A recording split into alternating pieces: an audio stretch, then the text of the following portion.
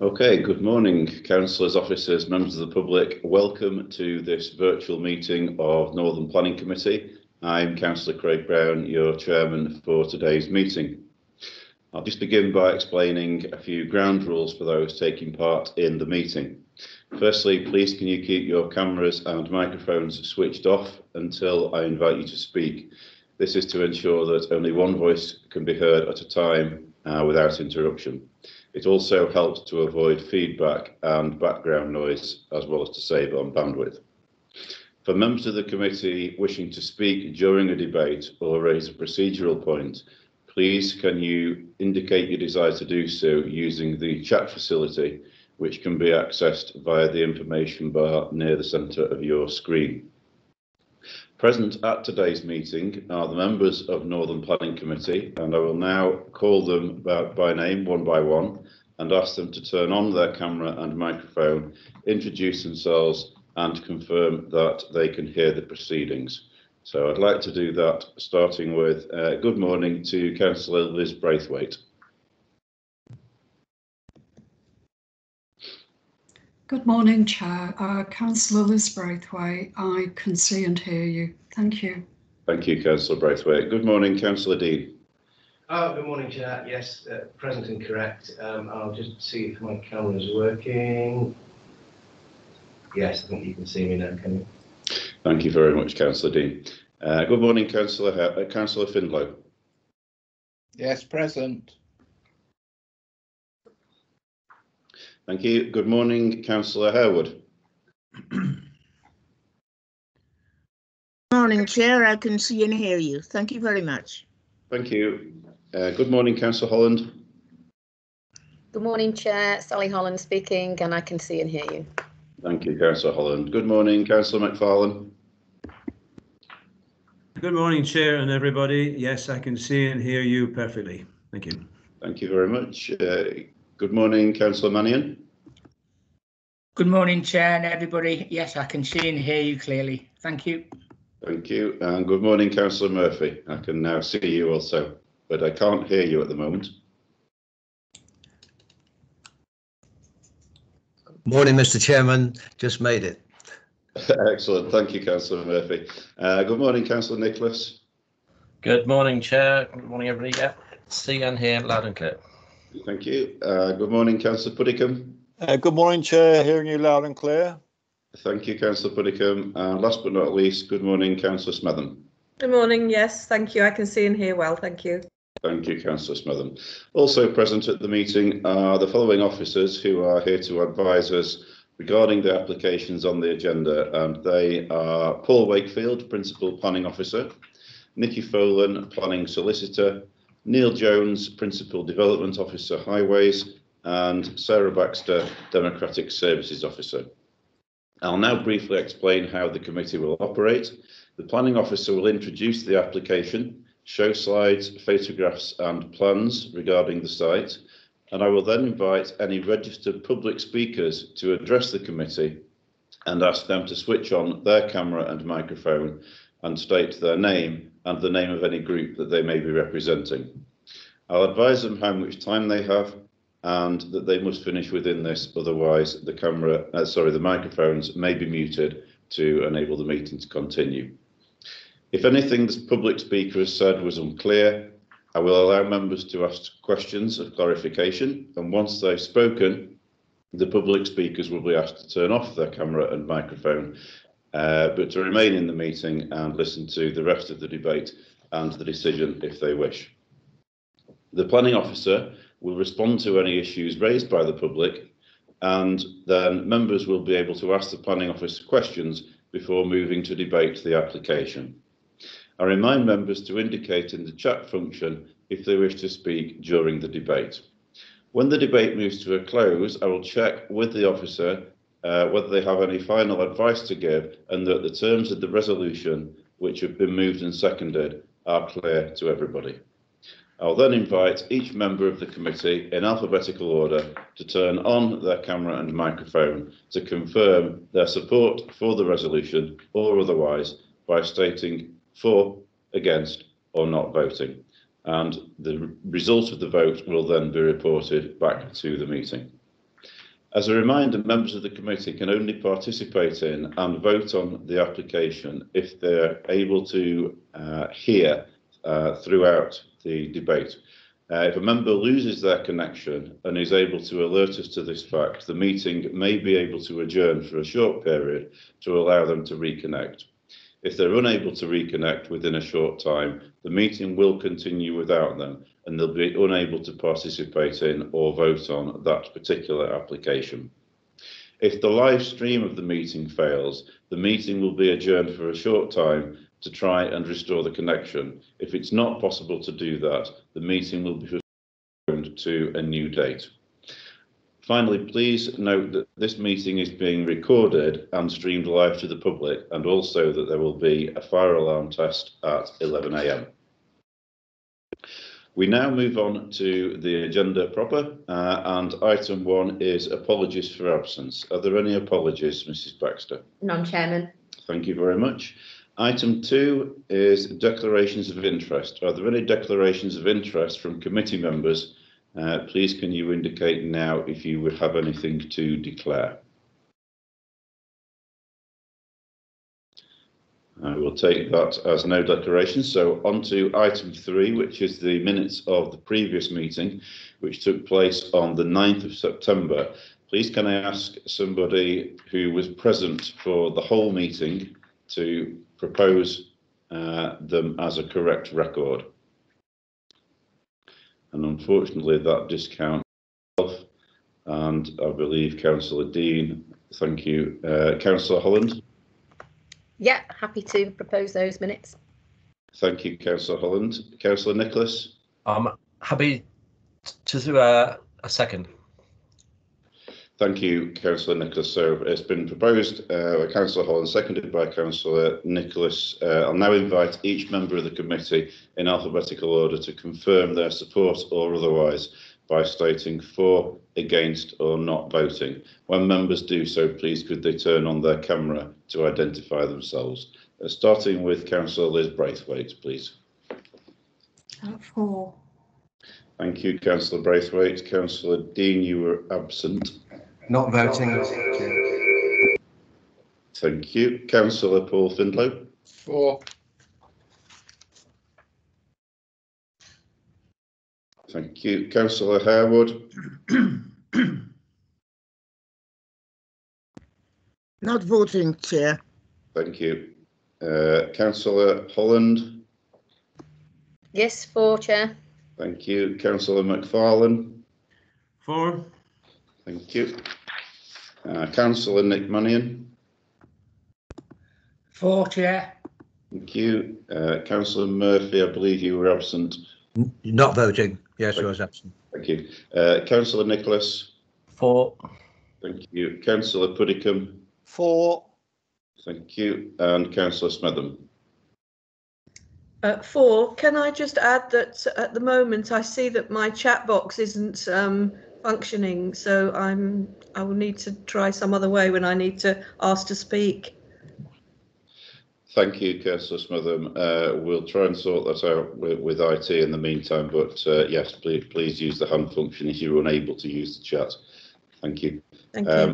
And then finally myself, Councillor Craig Brown, not voting as I was absent for one of the items due to a declaration of interest. However, I believe those minutes are clearly carried. Thank you. On to item 4, which is public speaking time. Members and members of the public who have registered to speak will be called at the appropriate time in relation to the item that they have registered for. So we'll now move on to our first planning application, item 5, and this is application number 20/1472M for the redevelopment of a former garden centre to 10 number dwellings, including 2 affordable units, with associated landscaping, together with conversion of the existing site building to office use at Ollerton Nursery, Chelford Road, Ollerton, on behalf of an applicant. So I'd now like to invite our planning officer, Paul Wakefield, to make the presentation on this application, please. Thank you, Chairman. Good morning, everybody. So there was an update report circulated earlier this week that covered the drainage aspects and the flood risk aspects of the proposal, and which recommended a couple of conditions that were already recommended within the original report. So that addressed that particular outstanding issue. There is one further verbal update that I would like to give you, because reference to open space provision was omitted from the original report. As members where policy SE6 of the Cheshire East Local Plan sets out the open space requirements for developments, which in this particular case we would want to be provided on site. The site layout plan, as I'll come to during the presentation, has been amended to show proposed areas of open space within the application site. These areas exceed the requirements within the policy of 65 square metres per dwelling outlined in policy SE6. But also a local area for play and a management and maintenance arrangements for the open space in perpetuity would also be required. In addition to that, a contribution towards off-site recreation and outdoor sport would be required at a rate of £1,000 per family dwelling, which would be directed towards Oaklands Road playing field in Allerton, where it would be used for pitch improvements and informal active recreation. Now, these requirements would need to be secured as part of the Section 106 agreement, which we've already proposed as part for the affordable housing. And this is the same way as they were secured as part of the previous outline permission as well. Just to cover the SIL regulations, the provision of open space is necessary to make the development acceptable in planning terms in order to provide sufficient open space to serve the development and to comply with planning policy. It is directly related to the development and fair and reasonably related in scale and kind to the development. And on this basis, the planning obligation is considered to be compliant with the SIL regulations 2010. So turning to the presentation, I'll just try and share my screen. Just bear with me.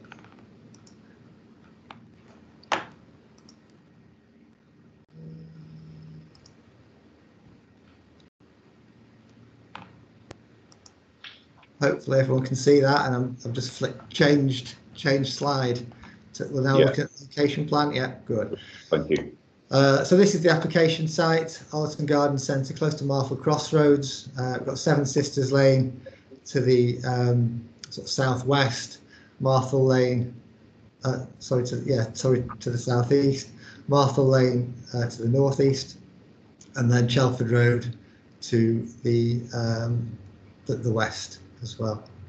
The east. Sorry, getting confused by east and west.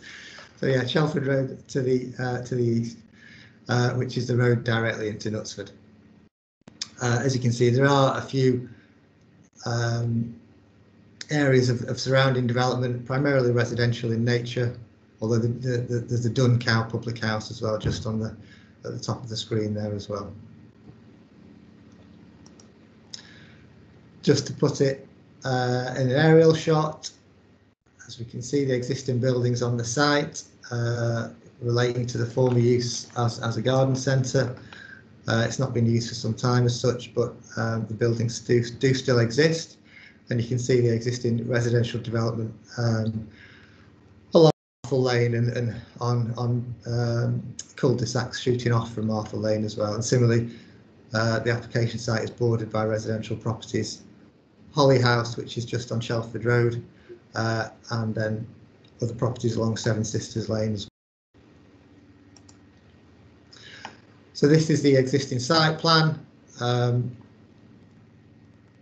with a variety of buildings and glass houses that currently exist on the site.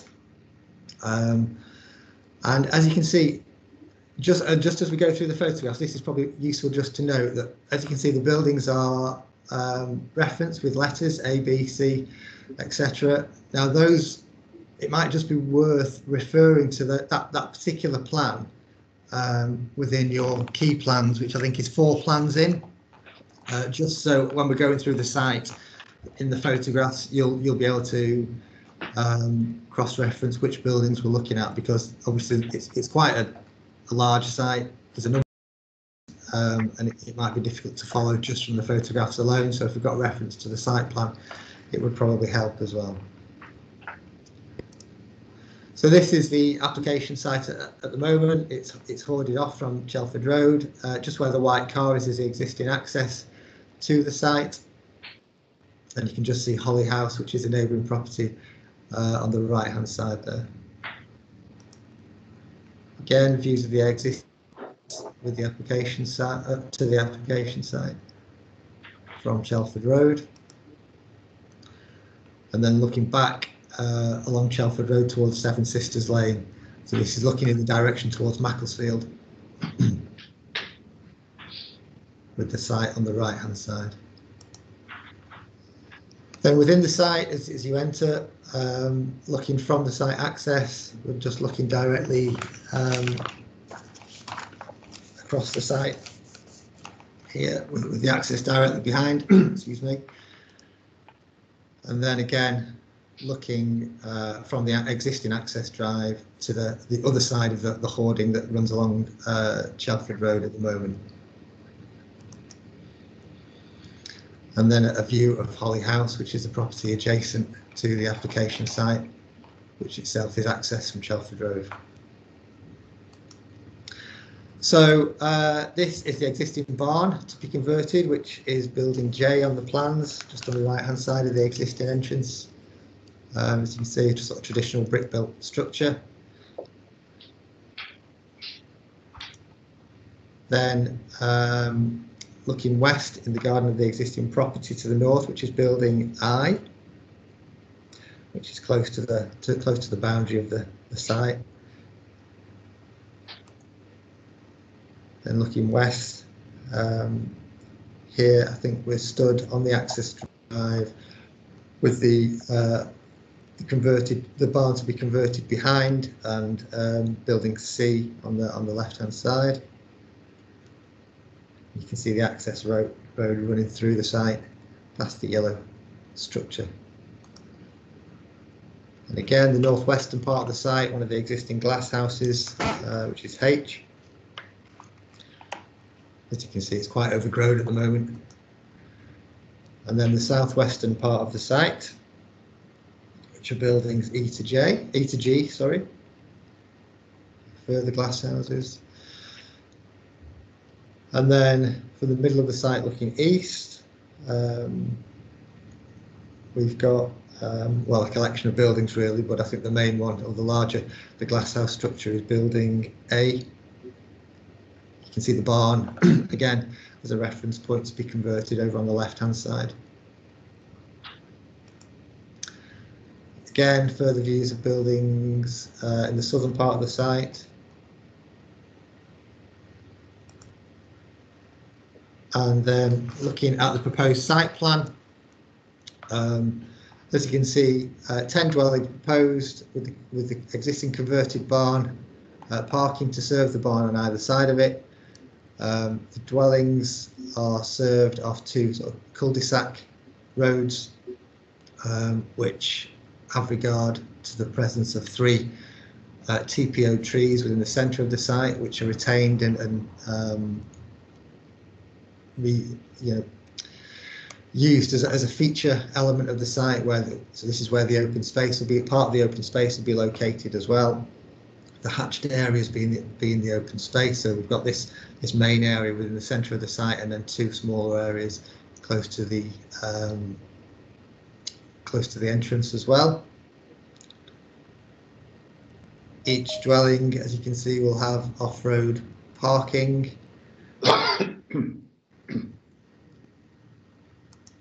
And then just for information really, as members will be aware, a previous scheme, well, a number of previous schemes have been considered by the committee, one of which, or the most recent of which, was approved. It was an outline permission for layout and scale, and the left-hand side of these two plans is the one that was approved, and the right-hand side is that which was proposed. So as you can see, it follows that similar format to what was previously approved and accepted. And then if you just look on the right hand side, you can see this line here. This is a section which I think is on this next slide here. So that line just shows that central open space and landscaped area comprising the three protected trees, how that is retained, and then the two cul-de-sacs, if you like, border it on either side, with the land level slightly lower, as you can see on this particular section. And the text here, which we can't quite read, it refers to the height of these buildings not exceeding the tallest part of the existing glass houses on the site, or the tallest of the existing glass houses on the site. Landscaping plans, again, focused around the retention of these trees. Additional tree planting proposed, hedge-lined cul-de-sacs are proposed as well, so and fairly generous garden areas, particularly in the northern areas of the site where the site is currently most open. But you can see that the sort of green approach does reflect the sort of semi-rural nature of the site and its previous use as a garden centre and nursery. Then proposed elevations, members will have seen within the plans that they adopt a relatively contemporary approach. There's quite a lot on these, I won't spend too long, but as you can see, there's a few different types of dwelling proposed, all on a similar theme. Plots 4 and 6. And then 7 and 8. All on a similar theme, and I think, yeah, and then plots 9 and 10, which are the two in the northern end of the site. And then the barn conversion, as we said, office accommodation over 2 floors is proposed, but the barn is retained in its current form, as we can see. And a bit of additional detail about materials that are currently proposed within the dwellings. So we've got a smooth red sandstone, excuse me, porcelain cladding, and these bronze effect panels. I mean, the bronze effect panels and the red sandstone, clearly in colour terms, that they're red, with the intention being a more modern interpretation of the sort of Cheshire brick that you do find in the local areas. And then the cladding kind of is, you know, it's a modern material, which again, given the wide range of materials that are in the area, you know, in terms of render, brickwork, etc., then in a contemporary development such as this, these are felt to be appropriate. And that's everything, Chairman. So for the reasons set out in the report, it is recommended for approval. Thank you very much. Thank you very much, Mr. Wakefield. We have a number of public speakers registered for this item, so I'd like to now move to the first of those and invite Councillor Mark Asquith, who is the ward councillor, to turn on his camera and microphone. Councillor Asquith, you have 5 minutes. Please begin whenever you're ready. Good morning, Chairman. Good morning, members. You'll be pleased to know I'm not going to say very much. I note in the agenda, pages 11, 12 and 13, you have the entire text of the reason for the call-in. This is based on the submissions made by the Parish Council. They object to this application. I invite you to read those submissions and consider them in your deliberations. I have nothing further to say. Thank you, Councillor Asquith. Are there any questions, members? Back to Councillor Asquith.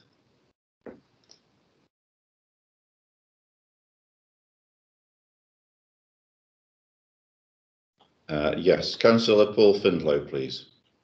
Is the local member going to tell us his view on the reasons for the call-in as expressed by the Parish Council? I'm fully supportive of the Parish Council's submissions. I don't wish to add to them in any way, but I'm ad idem with them. Well, I'm glad there's consensus ad idem, as lawyers used to say, but we now live in the delatinised legal world, I understand. But thank you for that clarity that the local member is in support of the Parish Council. Thank you, Chairman. Thank you, Councillor Findlow. Any further questions, members? No, I'm not seeing anybody. In that case, Councillor Asquith, I could invite you to turn off your camera and microphone again, but please feel free to stay in the meeting and observe the debate. Thank you for your time, Chairman. Good morning, everybody. Good morning. Could I now invite our next speaker, who is Parish Councillor Nick Speakman, representing Ollerton with Marthal Parish Council. And again, Parish Councillor Speakman, you have 5 minutes. Please begin whenever you're ready. Thank you, Chair. The Parish Council have two main areas of concern with the application. Firstly, back in 2016, this site had an application for 26 dwellings, which was deemed an inappropriate form of development and environmentally unsustainable. The appeal to the planning inspectorate in 2017 was refused for much the same reasons. The application was eventually approved in 2018 for just 10 dwellings. Yet the application before us now is materially different than that approved application, and will have a greater and more substantial impact on the openness of the Greenbelt, having increased in both mass and height. We realise that houses will be built on this site, and we want those houses to enhance the area and integrate into the parish in a workable and sustainable way, long after the developer has moved on to other projects. Therefore, this application must not be allowed to grow into fulfilling the earlier rejected application's ambitions by stealth. As a result, we request that conditions are applied that prevent further infill buildings on open parts of the site with removal of permitted development rights, and make sure that all 106 and open green spaces are adhered to by the developer.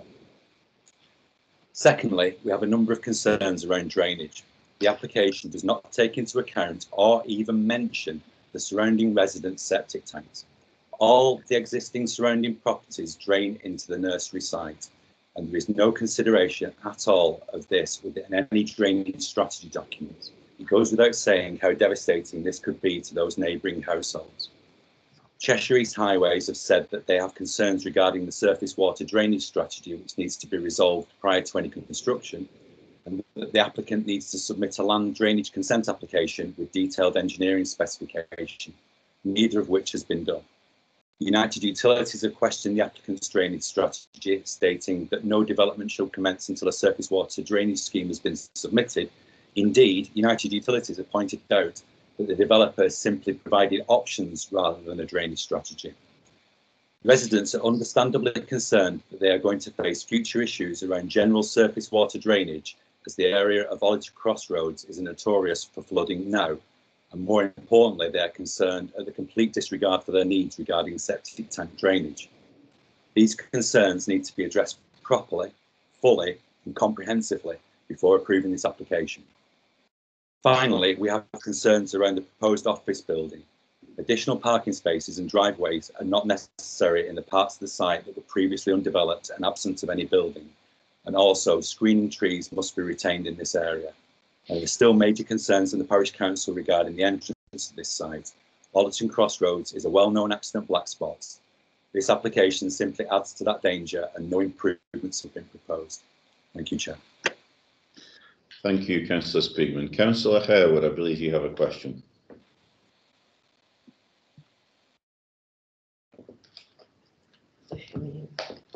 I'm trying to unmute. Thank you, Chair. Can I ask the speaker, please? Did you indicate that you think you're agreeing that houses will be built on this site? Did I hear you say that? Yes. You did say that. Can I ask another question, Chair? Please do. That what you're concerned with is the number of are you concerned with the number of houses? No, we're concerned. You're not concerned with the number of houses. We're not concerned with the number of houses. We're concerned that the application that's before you now is materially different than the one that was approved before. It's already increased in both mass and height. And we're worried that the green spaces that are being allocated are simply being allocated for future infill.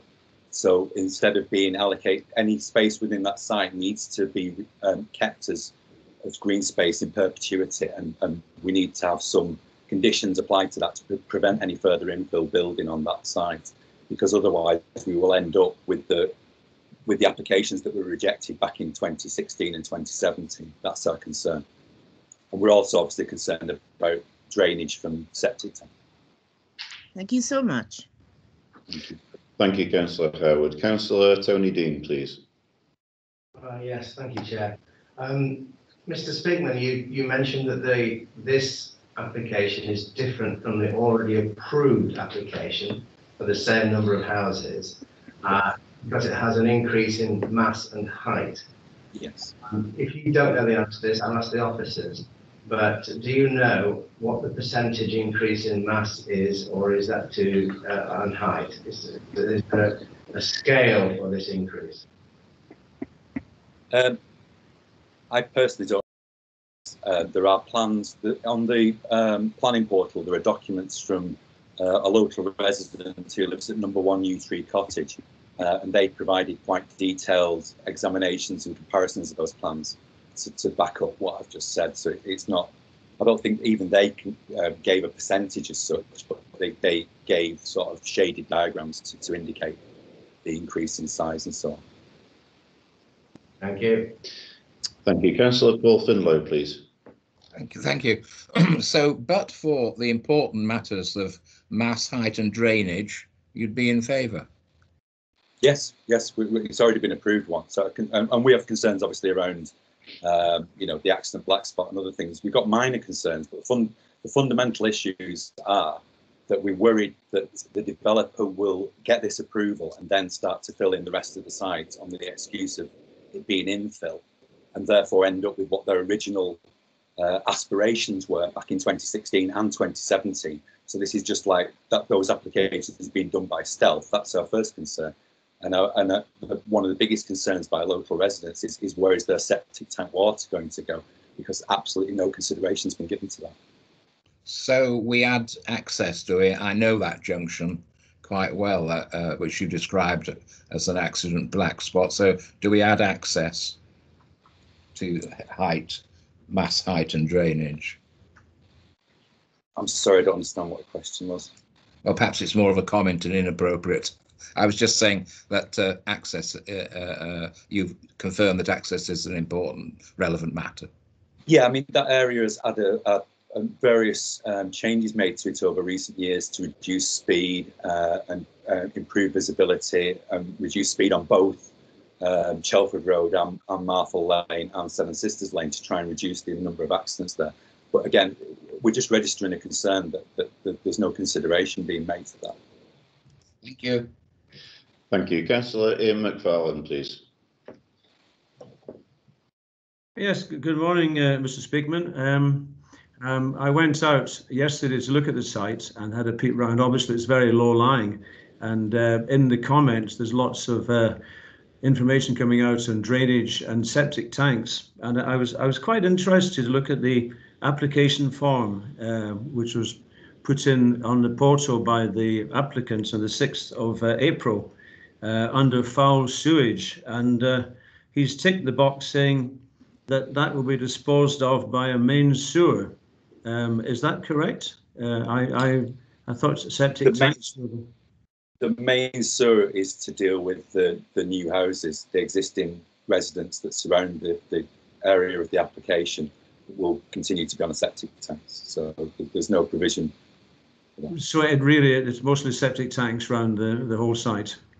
Wholly septic tanks around the site. There is no main sewage within about 70, 80 yards. The nearest main sewer is at Woods Close, which is going back towards Macclesfield. Yeah.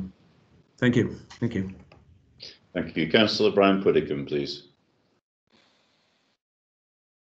Thank you, Chair. Yeah, Councillor Speakman, I'm trying to understand your concerns about the permitted development rights and the effect on the openness of the site. So we do have a recommended condition, removal of permitted development rights for extensions and outbuildings. That you would wish it to go further than that, would you? Yeah, basically, we're worried that the whole site, there are areas of the site that could still be left for development. So we don't want it to, stealthily turn into the application that was, conclusively refused both by Cheshire East and by the planning inspectorate, because we just don't want it to become that application by stealth. We accept that the 2018 application was approved. We accept that this one will probably be approved in some form, and we don't object to that, but we're concerned that there is a longer game being played here, and we want to avoid that game reaching a conclusion that favours the developer. Okay, thank you. Thank you, Councillor Puddicombe. I don't think there are any further questions, so also thank you, Councillor Speakman. Please could I ask you to now turn off your camera and microphone, but do feel free to remain in the meeting and observe and listen to the debate. Could I now call our third speaker, Jackie Slater, who is an objector. Mrs. Slater, you have up to 3 minutes and maybe questions afterwards. Please begin whenever you're ready. Thank you. Can I just check you can see me? Yes, we can both see and hear you. Thank you. Thank you. As immediate neighbours, we recognise and accept that new houses are being built around our property, and my purpose in speaking to you today is to request your help in ensuring that these buildings successfully integrate into the community and enhance the area without causing irreparable damage to the green belt or ongoing misery and distress to residents.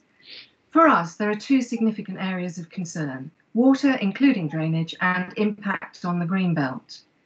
We understand that Ollerton is washed over by the green belt, and note that the officer states in his report that he believes this proposal will cause a slightly greater impact on the openness of the green belt. Martin Planning Limited, in their objection submitted on behalf of our neighbour, take a very different view and highlight that this application is for much bulkier buildings than those originally proposed when outline permission was given. They also remind us that the planning inspector himself had real concerns about the impact of this development on the green belt. To us, these comments by both the officer and Martin Planning imply that any further development on the site will definitely have a significant impact on the green belt and will definitely cause substantial harm. So we respectfully request that you add conditions to any permission granted and ensure the green belt is not eroded by stealth over time by 1, yes, removing permitted development rights, and 2, ensuring that no further infill or any other development can take place on the site. Our second issue is around water, both in and out. We don't feel the officer has fully represented all the views expressed by United Utilities in his report. There's no mention of the water supply in the conditions he suggests, yet United Utilities have previously stated that the water mains will need extending to serve any development on this site, and that if reinforcement of the water network is required to meet the extra demand, this could be a significant project. Any such project is bound to have a substantial impact on water supply for existing residents, and we already have low water pressure. And as already mentioned, all the neighbouring properties to this site have septic tanks, which don't discharge to surface water, by the way. We've lived in our home for over 14 years now and have never had a problem with ours. However, we have noted a rise in the water table over that time. And as already mentioned, there's now regular flooding from the drain at the Chelford Road end of Seven Sisters Lane. It's not yet clear to us what drainage process the developer is putting in place, but we are seriously concerned about the impact this will have on the area. So we hope you can also help to ensure that comprehensive water supply and drainage plans are agreed in advance, which effectively integrate with the water supply and drainage needs of existing homes, and also the developer's link site on Seven Sisters Lane. Thank you very much, Mrs. Slater. Councillor Harewood, I believe you wish to ask a question.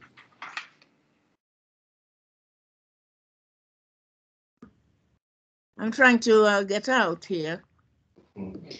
I'm to come back to Mrs. Slater. Do I get it that it's that you are distrustful of the future than of this present application? Is it a distrust that you have for the future? I certainly do have distrust for the future, yes. And part of that is that when outline permission was given, yes, we objected at the time, but we've accepted that now. But this is a very different application, we feel, to that was put forward when you granted outline permission. So we are fearful for the future. Yeah, okay. Can I ask another question, Chair, please? Yes, you may. Do you think that the water that you mentioned so much of supply has been addressed by utilities, the supply of water? No, not at all. You don't think that has been addressed? No, not that I've seen anyway. Not that you have seen? No. Thank you. Thank you very much. Thank you, Councillor Harewood. Are there any further questions from other members? No. Thank you very much. In that case, Mrs. Slater, please now turn off your camera and microphone, but feel free to remain in the meeting. Could I now call our final speaker on this item, Amy Brighouse, who is representing the applicant. Please could you now turn on your camera and microphone. Good morning. I'm Amelia Brighouse and I'm speaking on behalf of the applicant Dean Meredith from Brighouse Mobley. Could I just stop you for one moment? We can't see your camera at the moment. Just going to apologise for not the camera. Can we? Okay. You have 3 minutes then. Please begin when you're ready. Yeah. This application is for full planning. For full planning follows closely the previous approved application for outline planning permission 183873M. This site is acknowledged as brownfield. The National Planning Policy Framework states to make as much use as possible of previous developed land or brownfield land. This is reiterated by Cheshire East SE2 that they encourage the redevelopment / reuse of previously developed land. To comply with planning policy, the greenbelt location of this brownfield site for residential redevelopment requires a contribution of affordable housing properties, and that in doing so, it does not cause substantial harm to the greenbelt. This application is of low density, 10 number residences, befitting its rural location, 2 of which are affordable, and it does not cause substantial harm to the greenbelt. The built area is in fact reduced, and with the current siting of the built form mass being broken down, it generates through open corridors and consequently improves both the spatial and the visual aspects of openness. This is redevelopment, not conversion. By breaking the original mass down, it generates a functional layout with houses that can breathe and benefit from generous gardens. Importantly, it makes the best use of this redevelopment opportunity for this brownfield site. The properties are contemporary in style as requested by the planning authority, and again at their request are as low in height as possible to make them practically livable yet desirable. In our design concept, we use a warm, sympathetic material palette reflecting the Cheshire brick in the area.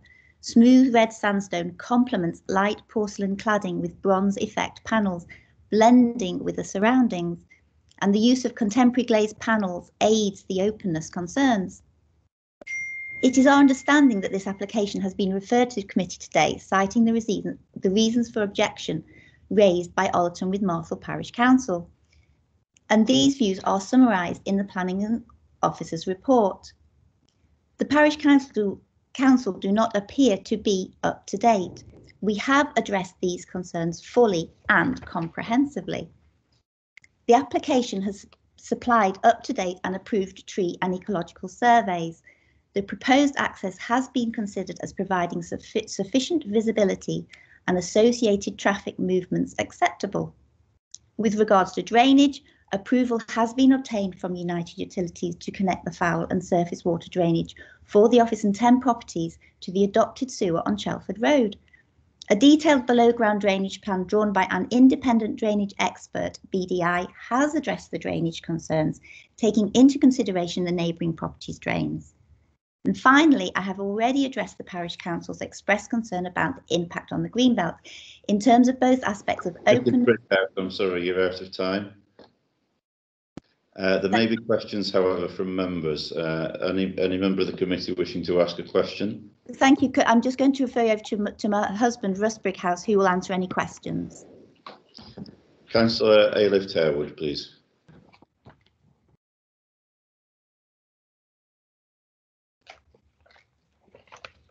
While I...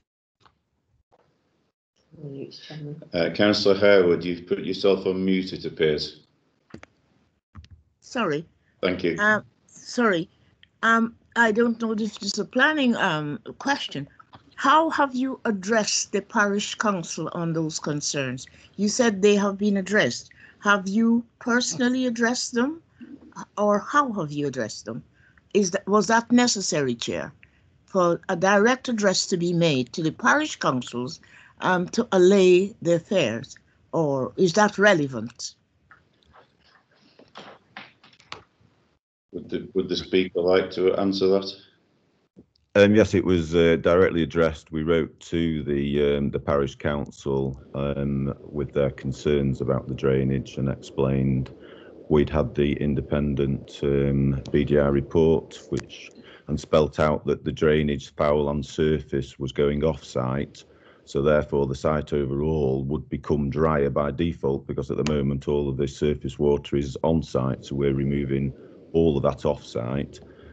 The drainage drawing takes reference to the septic tank on the 3 properties on Seven Sisters. It notes that and notes where the outfall drain goes through the site. That is to be relocated slightly. It notes that on the drawing, and also Holly House has got a outfall filtration into the site, which is at least 40 odd metres away from plot 10 on a historical. So all of those have been looked at and considered, and they would be no different to what they are today, but by default better, because the site overall would be drier, because we're removing all of our surface and foul water from the site. Thank you. Thank you. Councillor Paul Finlow, please. Thank you. What binding commitments are you prepared to offer in relation to future additional developments beyond the 10 now proposed on this site, by any method, be it infill, permitted development rights or otherwise? Difficult one to answer, but the officer's report says that obviously it's already written in there about permitted development rights removed, which is correct on the extensions and whatnot. But the outline application, which this application mirrors pretty well, the only difference is on height and the introduction of a chimney. Massing is the same of the actual dwellings as the outline application, and the outline application didn't have any further restrictions, so we would sort of want to follow that.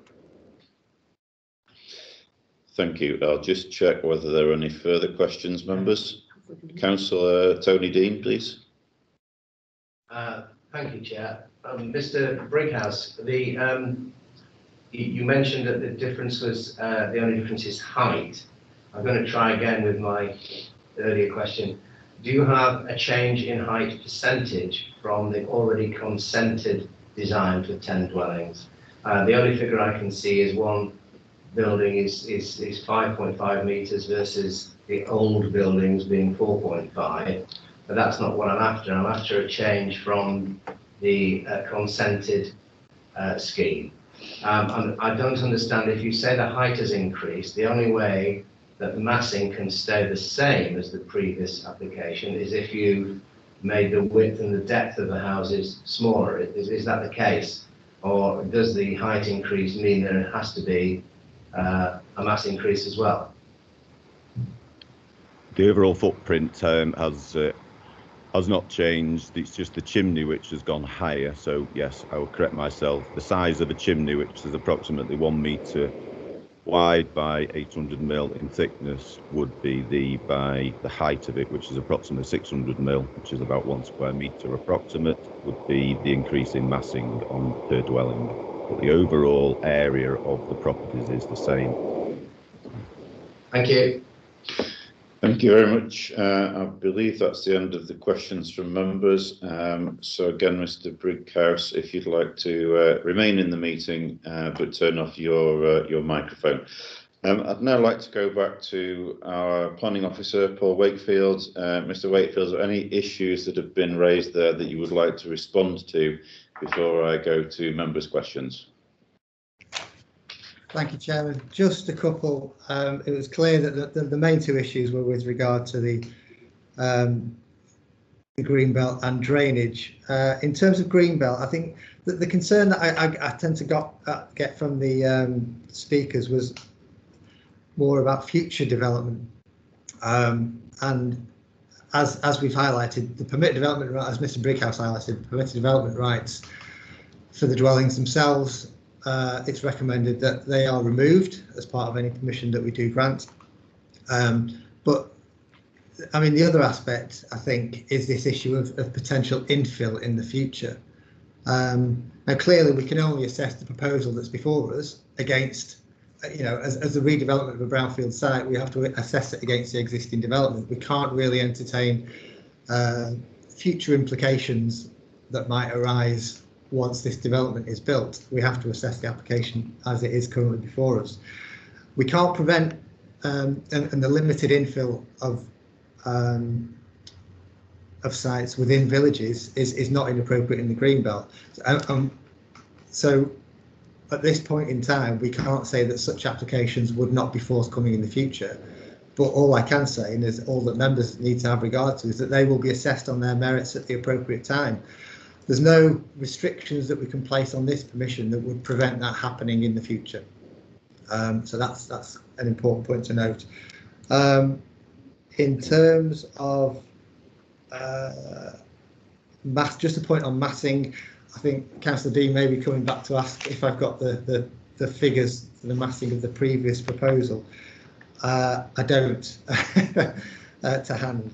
I think with a bit of time I can probably just dig out the sort of volume calculations between the existing development, so the existing garden centre structures, and what is currently proposed. I can find that, which would probably be helpful, and it would allow that assessment, the appropriate assessment, to be made by members in terms of the comparison of the two existing and proposed developments. But that's as far as I can go on the massing details. In terms of drainage, now this was picked up in the update report following comments from our flood risk officer, our flood risk manager, the lead local flood authority. And as they've set out, they don't raise any objections to the proposal subject to conditions. Similarly, United Utilities also don't raise specific objections.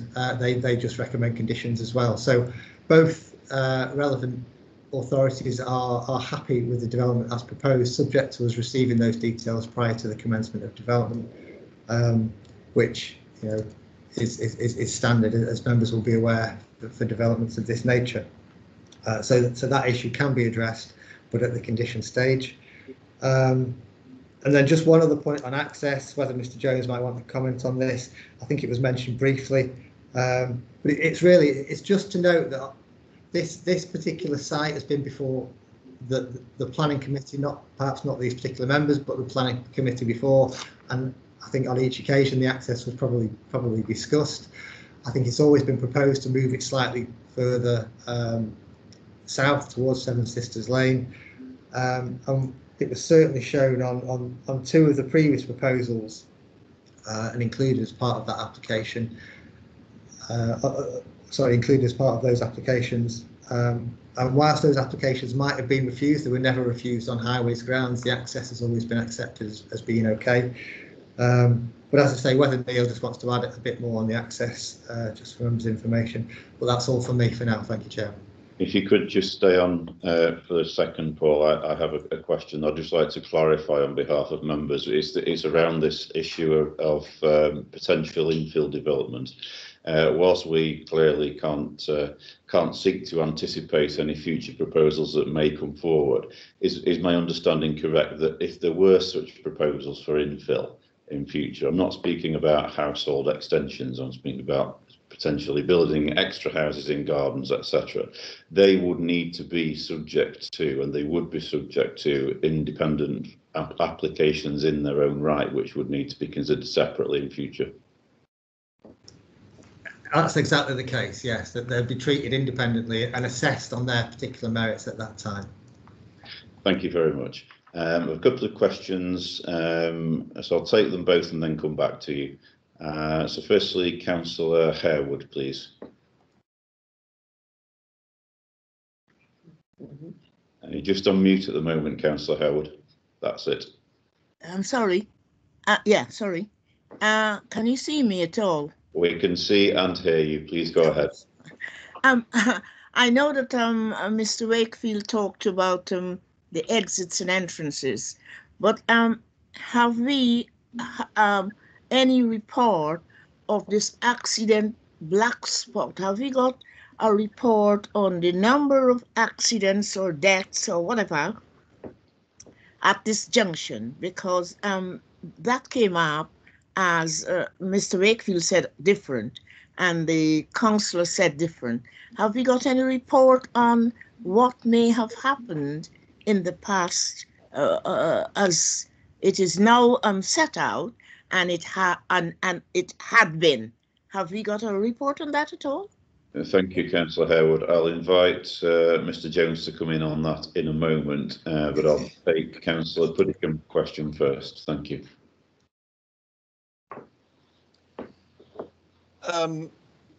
Yeah, I'm not sure there's any point in asking my question, but I will. I mean, Mr. Wakefield addressed it in the opening remarks there, and you also addressed it in your question, Chair. But so can Mr. Wakefield advise me, have I got to look just at this application today and ignore the parish council's concerns about infill applications in the future? Thank you, Councillor Puddicombe. Councillor Dean, please. Thank you, Chair. Yeah, I've heard Mr. Wakefield say that he hasn't got any exact figures, but I wonder, I'm very conscious of this green belt issue and the difference, if there is any really, between this application and the one that's already approved. Does Mr. Wakefield have a feel for what the difference is in terms of height and massing compared to the existing application that has been approved? I'm not asking for exact figures, but are we talking a slight change or a large change? Thank you, Councillor Dean. Councillor Findlow, please. Thank you, Chairman. If we assume for a moment these 10 proposed houses were built and there was an application for one or more infills, I guess it would be likely to be approved. Would Mr. Wakefield be likely to approve such an application in those circumstances? My experience is the answer, looking at other properties and other sites, I'm afraid it's likely to be in the affirmative. Thank you, Councillor Findlow. I suspect we're inviting the officer to speculate about an application of which neither he nor we have seen. But anyway, Councillor Smetham, and then I'll go back to the officers.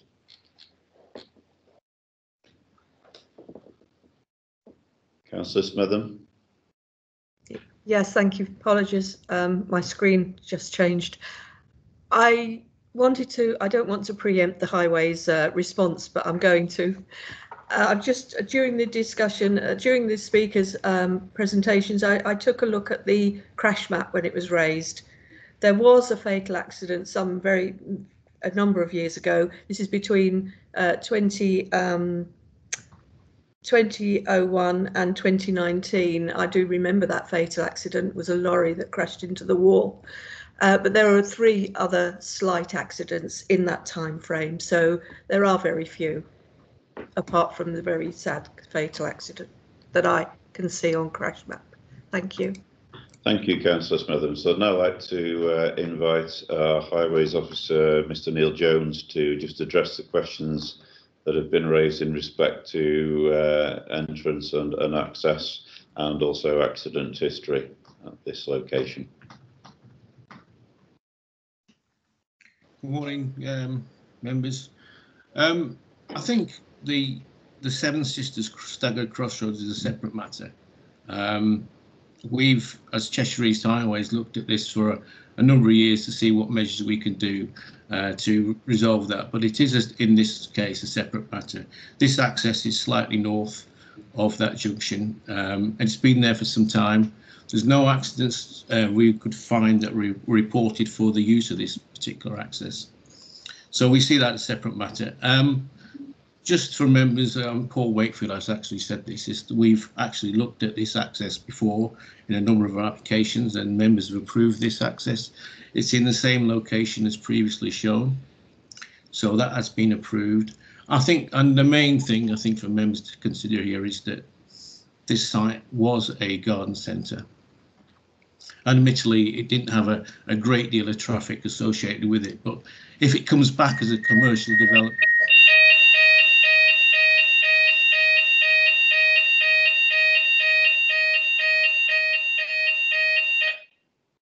Thank you. yeah.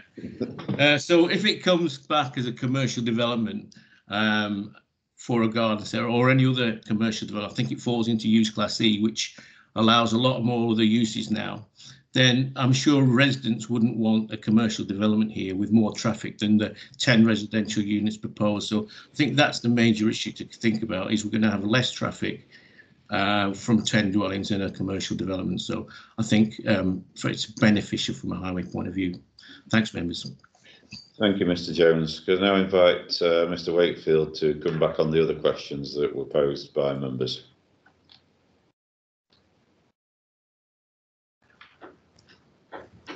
Thank you, Chairman. Yeah, in terms of Councillor Puddicombe's question, yeah, well, yes, in short, yeah, all we can do at this moment, all members can do at this moment in time, is assess the application that is before us and assess that on its particular merits. As the Chairman referred to, future applications will be dealt with separately at that particular time and on their own merits. And then in terms of Councillor Finlow, the likelihood of it of an infill application to be approved, it's impossible to say. As I outlined previously, infill development in villages is not inappropriate development in the green belt, so the principle potentially exists there for a future application to be considered against, but it's limited infill, so you know that it's not a carte blanche, if you like, for any development, any infill development to come along. There are restrictions, and you know it depends on the particular merits of each case, and that's as good as I can say, unfortunately. Thank you, Chairman. Thank you, Mr. Wakefield. So I would like to now move to the debate. I'm sorry, Councillor Dean, would you like to ask a question, and then we'll move to the debate? No, I did ask the question whether or not Mr. Wakefield had a feel for the change in mass and height compared to the already approved application, and I don't think he's addressed that. Mr. Wakefield, would you like to come back in on that? Yeah, apologies. It wasn't a deliberate trying to avoid the question. I didn't note it down. My feel is that it's generally similar, in that I'm just looking at because the outline application, it was only matters of layout and scale that were approved. That when you sort of drill down, the scale itself is it's there, but it's the information. There's not a lot of information there. So I'm looking at a sectional drawing, and it shows sort of slight changes in land levels. But if you take, you know, one particular property at the end of that sectional drawing, if you measure from the ground level as proposed to the top of the dwelling, then the height is about 5.5 metres. So again, it's similar to what's currently being proposed. Other dwellings appear to be slightly sunken, and so that their sort of true height against the ground level as shown is less, at about 4.8 metres. So, but overall, it appears of a similar scale. The layout has been shown as part of the presentation, from the approved scheme to the proposed. That is very similar in its format as well, and so that's my general feeling, that it's similar in scale. I mean, as I say, obviously whilst that's a material consideration, the key test is the change from the existing and the proposed. I've still not quite managed to find the volume figures, but in terms of the floor space, I think that's actually set out in the report. Bear with me, on page Yeah, so the footprint of the residential development. So the existing garden centre has a footprint measured externally of about 2,695, and the proposed dwellings have footprints of 1,271 square metres. And then in brackets it says 1,300 square metres on the consented scheme. So so whilst there might be some changes to the heights compared to the consented scheme, there is a slight reduction in terms of the footprint of the buildings as well.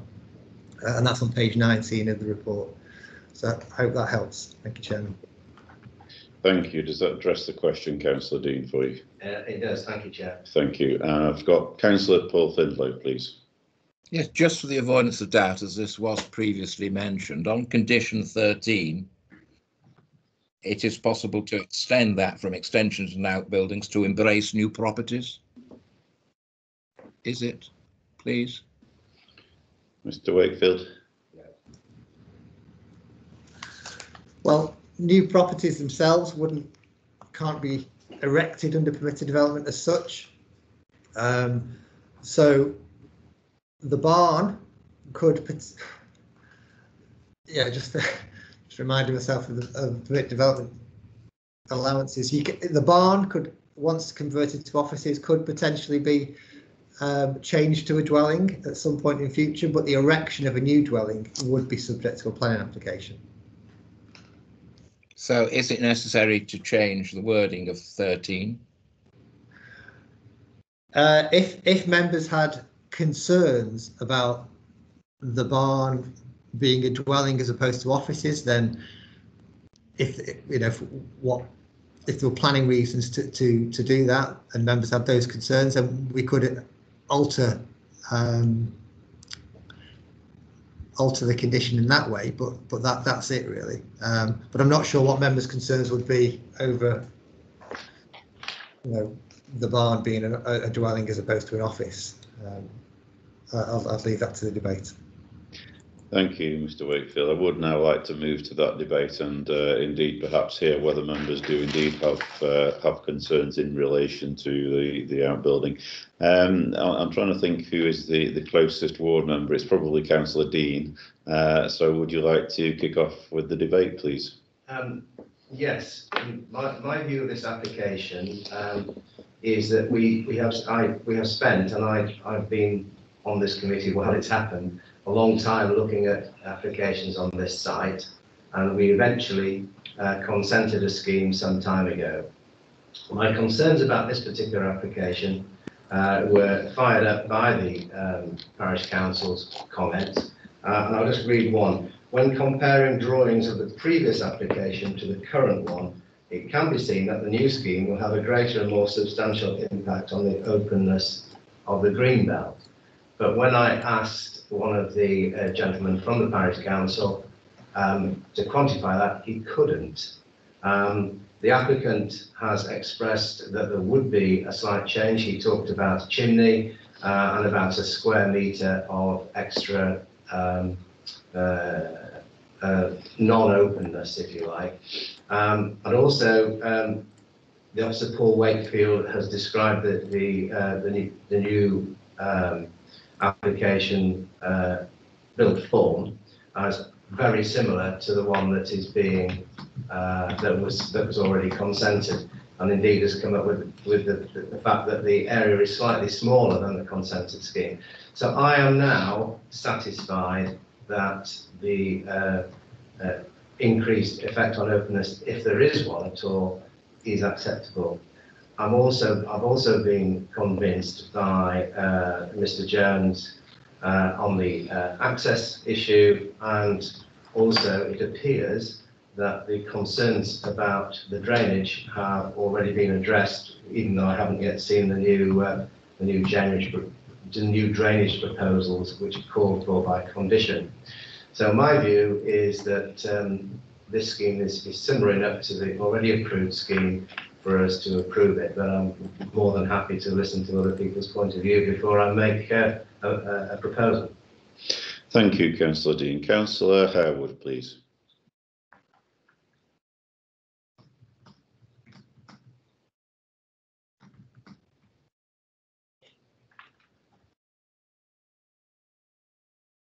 Thank you. I think it was a fear rather than substance, because it goes to show how there was not enough alleviation of that fear. But I cannot see any reason to refuse this application. And while I will listen to debate, I would like to say I would second Councillor Dean's approval of this application. Thank you. Thank you, Councillor Harewood. However, it hasn't been formally proposed yet. It may be, but it hasn't been so far. Sorry, so sorry. So sorry, I thought you did. No, okay. Councillor Nick Mannion, please. Thank you, Chair. Yeah, I'm, I suppose, a veteran of this application, this site, along with yourself and Councillor Dean and Councillor Harewood, and since the original scheme back in about 2016-17 was refused. I've read the report. I've listened to the discussion, and I am prepared to make a proposal. I think we should accept the officer's recommendation, but again, there are issues where I think perhaps we need to look carefully, and I'll be guiding in this on the wording of the conditions, especially with regard to issues such as permitted development, etc. But I am prepared to propose that we accept the officer's recommendations. And I'm happy to listen to any strengthening of the conditions that members may suggest. Thank you, Chair. Thank you, Councillor Mannion. Just to clarify, on page 28, the removal of permitted development rights is there as condition number 13 already. If it is felt that needs to be strengthened, equally, I'd be interested to hear. Sorry, Chair, I was specifically relating to the barn, the future use of the barn. Sorry, so I made myself clearer. Yeah, thank you. Councillor Puddicombe, please. Yeah, thank you, Chair. I'm not as long in the tooth as some councillors here, so this is the first time I've looked at this site. And on first reading through the application, I quite liked it. I think it looks attractive. The way the houses are going to be built and the general design of them. As Mrs. Brighouse said, it's a brownfield site and it's redevelopment, not conversion. And I think the concerns regarding access and drainage have been addressed. I remain sympathetic to the Parish Council's concerns about infill in the future.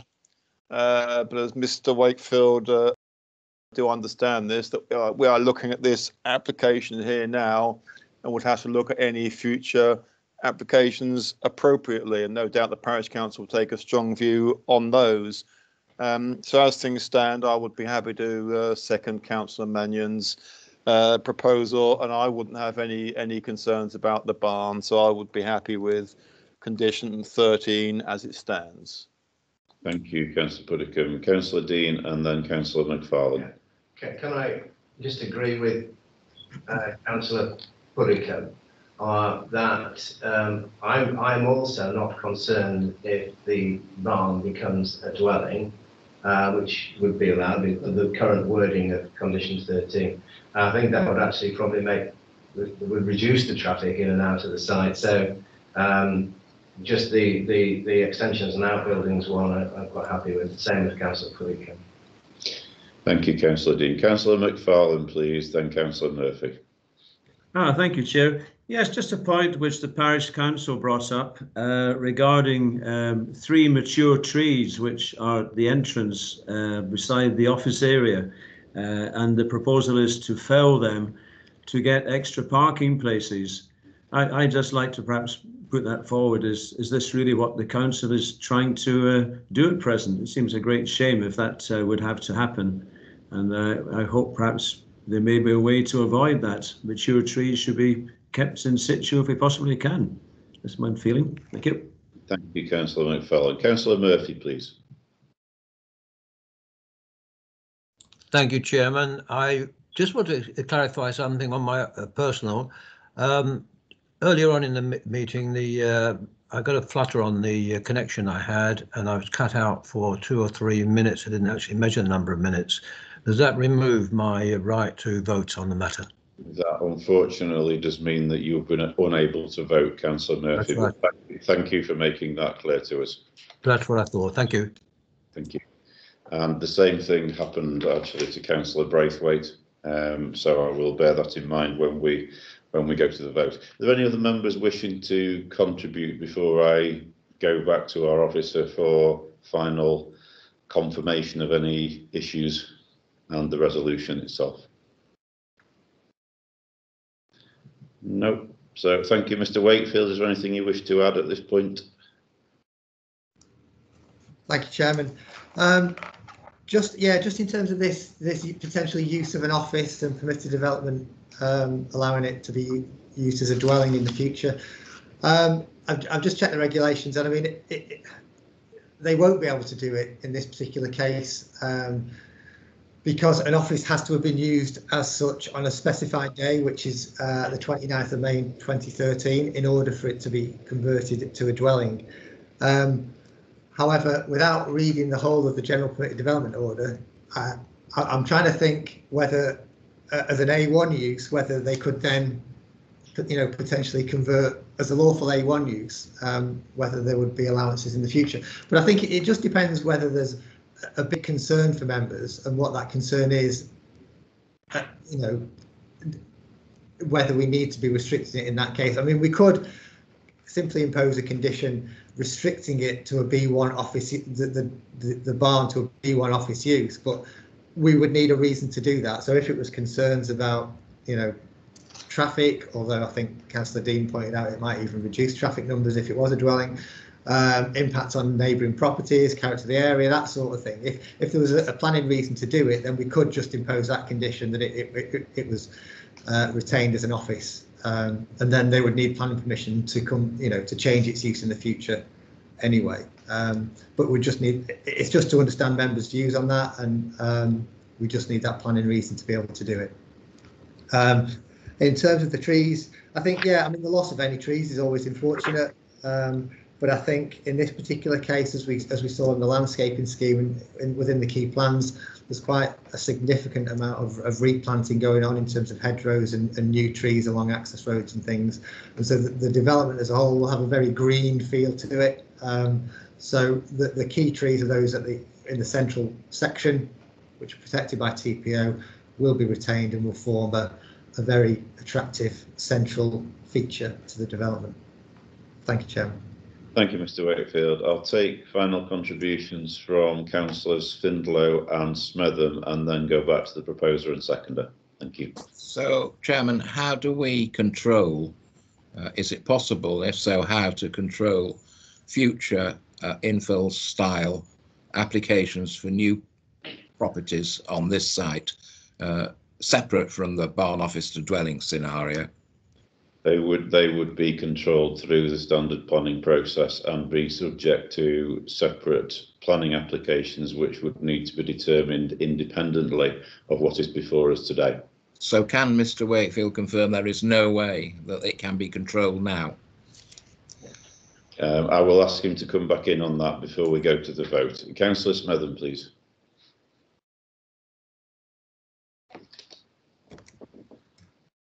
Thank you. Thank you. I didn't detect any particular concern about the office being changed to a dwelling. Perhaps I'm wrong on that, but I didn't detect it. I think possibly it could be an improvement in some people's minds. So I agree with everything else that everyone said about this development. It seems rather delightful by a local architect. Thank you, Councillor Smetham. I would concur with that also. So I'll just go back to Mr. Wakefield to seek final clarification on the point raised by Councillor Findlow, which I tried to answer, but I'm not the planning expert here. But yeah, I can't say any more than you, Chairman. But yeah, so there's no way we can control that at this point in time. And as you say, they'll be considered as and when they come forward on their merits. Thank you. Thank you very much. So just go back to the proposer and seconder. Councillors Mannion and Puddicombe, happy with the original resolution? Nothing you wish to add? No, I'm happy with the reassurances the officers shared with us to again to propose acceptance with the conditions as listed. Thank you. Councillor Puddicombe? I'm also happy, Chair. Thank you very much. I'll now take the vote, which I will again come to each member of the committee in alphabetical order and ask them to confirm their support or otherwise by stating for, against or not voting. The proposal is for approval, proposed by Councillor Mannion, seconded by Councillor Puddicombe. Councillor Liz Braithwaite is unable to vote, having lost connection during the course of the debate, so we'll go first to Councillor Tony Dean, please. For, Mr. Chairman. Thank you. Councillor Paul Findlow, please. Well, we can't control future development, so I'm against. Thank you, Councillor Findlow. Councillor Harewood, please. For, Chair. Councillor Holland, please. Yes, I'm for, Chair. Councillor McFarlane, please. For, Chair. Thank you. Councillor Mannion, please. For, Chair. Thank you. Councillor Brendan Murphy is unable to vote, having lost connection. So Councillor Nicholas, please. For, Chair. Thank you. Councillor Puddicombe. For. Thank you. Councillor Smitham. For. Thank you. And myself, Councillor Craig Brown, also for. So I will just tot up the numbers. I make 9 for, 1 against, 2 abstentions. Yeah. 2 not voting. Yeah. So that's clearly carried with 9 votes in favour of approval, 1 against and 2 unable to vote. So thank you very much, members. We'll now move on to the second application on today's agenda. This is item 6 and application number 20/1957M. The construction of a single-storey, 1-bed apartment within the grounds of number 16 Georges Road East, Poynton. Cheshire, on behalf of Mr. Chris Russell of QMS Developments. Could I invite our planning officer, Mr. Paul Wakefield, to present the report for this application, please? Thank you, Chairman. There were no updates with this particular application, so I'll just share my screen for the presentation. Sorry.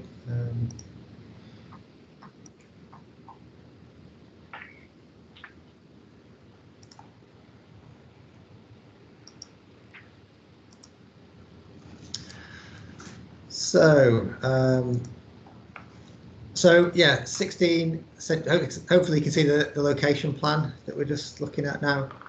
So 16 St George's Road East is located, is edged in blue on this particular plan, with the application site to the north of it edged in red. As you can see, there's an existing row of properties on George's Road East, and this larger building here is an existing care home, and then properties on Buckley Road as well that just back or face towards the rear of those elevations, face towards the application site over these gardens here. Just to show it in a bit wider context, it's very close to Poynton Town Centre, this being Park Lane, the main shopping street, if you like, in Poynton, with the Poynton Junction. And so, as you can see, very sustainable location, easy walking distance to the town centre and the facilities that are there. Now, as is set out in the agenda report, the application site is allocated as existing open space in the Macclesfield Borough Local Plan, and just for information, this is the extent of that allocation. As you can see, so this is the area of open space. This area is within the grounds of the Cedarwood Care Home it's just a landscaped area within their grounds. Then we've got the application site that sort of fills this area here at the end on the left hand side, and then the rest relates to gardens, as we'll see in the photographs for the other properties along George's Road East. The open space allocation, I think previously, again as is set out in the report, the area used to be a series of privately owned allotments, which, as explained in the report, that's changed over time. So just to look a bit of a closer aerial view, you can see, so these are the properties on George's Road East, and it's the rear of these properties that face towards this access track here, access road. But as you can see, the areas that form that open space allocation are largely laid to lawn. A few domestic features you can see, such as these trampolines and things, another sort of domestic paraphernalia that we'll see in the photograph shortly. Outbuildings as well, and parking areas provided for the dwellings on George's Road East, and this being the application site here. There was formerly, I think, a greenhouse and a shed that existed at the end of the site, which are shown in the aerial photograph, but won't be in the photographs that are to follow. So George's Road East, this is a photograph viewed from Buckley Road. It's a bit of an odd arrangement in that George's Road East is well, there's the nameplate for George's Road East, and that's the route that it relates to, which is a pathway. The vehicular access to the properties, as we saw on the overhead photograph, is down this track on the right hand side, between these properties on Buckley Road and this one here, as we'll see here. So this is the access track that serves the properties. As you can see, it is the rear of these properties on George's Road East, but this is the main vehicular access for the properties, and this is what will serve the proposed dwelling. So again, just looking, so this is with the application site, or the end of the access track behind, looking back towards Buckley Road. These are the properties on Buckley Road at the end. You can see the existing parking that takes place within, just off this access road. Then looking the other way, so the building in the background here is Cedarwood Care Home, as I referred to previously, and then the one on the left hand side is 16 George's Road East, which is the sort of parent dwelling, if you like, of the application site, and it's their garden where the application site is located. As you can see, they've got existing outbuildings there as well. This is an extension that I think is referred to within the report, that where the design of the new dwelling is based, well, what the design of the new dwelling is based on. And then looking from the access road to the application, you can just see the rear boundary by this what looks like new fencing, and the neighbour's garden area here. The properties on George's Road East also have gardens on the opposite side as well, not quite as big as these, but there are still garden areas there immediately adjacent to the dwelling, because as we saw, these areas are separated by the access road itself. But as you can see, it's currently laid to lawn, and not much to speak about really. Remnants of a greenhouse, I think, just on the left hand side there. Again, so looking within the site towards the care home on the other side of the boundary, the western boundary, and back across the adjacent rear gardens. As you can see, we've got various swings and other things that relate to the domestic use of these areas, outbuildings. And then looking back, so you can just see the rear of number 16 George's Road East here, just behind the van. And then these are images taken from Street View that just to show adjacent gardens really and how they're being used. as we've said, they do have this, well, a residential garden feel about them. As you can see with the various domestic items. And then, so the proposed site plan, as we've seen, 16 Georges Road East retains this sort of area, hard standing area to its rear, that is already there, and also a small area of the garden to the north. But then, as we've said, it also has these other garden areas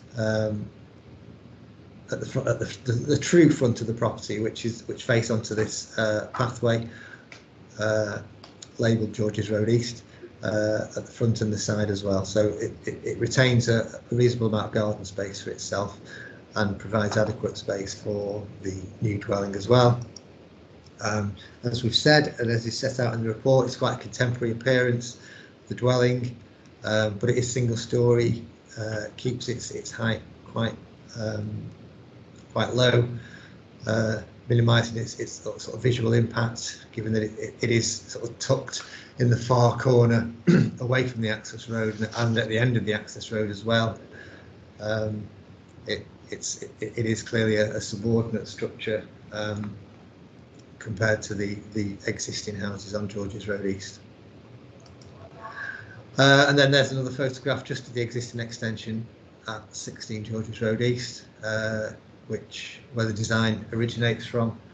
So it may, it's likely to have more of an appearance of building serving this particular property, given its form and scale that we're looking at. And that's it, Chairman. So for the reasons set out in the report, it is recommended for approval. Thank you very much. Thank you, Mr. Wakefield. We have 3 members registered to speak on this item, so I'd like to now invite the first of those, Councillor Joss Saunders, who is the ward councillor. Councillor Saunders, you'd like to turn on your camera and microphone, and you have 5 minutes. Please begin when you're ready. Thank you very much, Chair. Well, first of all, I will be very brief, not for the reasons of my colleague earlier, but because I've been kicked out of this meeting 4 times already because of connectivity issues. So if I'm kicked out again, I do apologise. So I'll be very succinct. This site lies within an area allocated as existing open space and therefore should be treated similarly to playing fields. And it should certainly be treated differently to that of neighbouring gardens. It's essentially backland development, that's what it is. And it has not been shown to be surplus to requirements. The proposal is for a bungalow, whereas the remaining houses on this little ginnel are traditional terrace buildings, so it's completely out of character. But one of the main things that I want to bring up, and it is very pertinent since it was one of the items discussed at Cabinet yesterday, is flooding. There's been no reference to flooding. If you had the report of yesterday's Cabinet in front of you, you would see on page 42 of the flood report the risk of flooding in that area. Park Lane flooded, the surrounding roads flooded, and it gives in the report a surface water flood risk which is considerable. It is not just these houses, it's also around Cedarwood as well. And I would suggest to you that building on open space would take away some of that mitigation of flood risk. Currently, Vernon School playing fields are often not usable because of the amount of surface water there. And you're going to be building, as I say, on open space. Thank you very much. That's the extent of what I want to say. Thank you, Councillor Saunders. Are there any questions from members, please?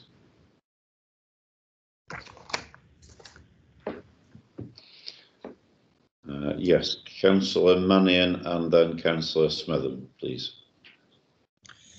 Thanks, Josh. It's, as you say, it's listed as open space, but reading the report and looking at the presentation, would you say this was a better description of this was gardens? Because it doesn't appear to be accessible to members of the public. It does appear to have been over time, and I accept it might have been allotments in the past, and my support for the allotments movement is on public record. but it does appear to have over time to have transformed into effectively divided up private gardens. Is that the case? I think it is, and my colleague on Poynton Town Council will probably be able to give you more detail of that, because he's lived in the area a lot longer than I have and has been on the Town Council for a lot longer than I have. But that does not take away from what I've just said. It's essentially backland development. Yeah. We had a huge debate on flooding yesterday. If you've got the report from yesterday's Cabinet in front of you, Nick, you would actually see page 42 of that report, and it's in glorious Technicolor, the risk of surface water flooding there. And to build on open space in these times at the moment, when we know that there's a risk of flooding, I think is very foolish. Thank you. Thanks. Thank you. Councillor Harewood, please.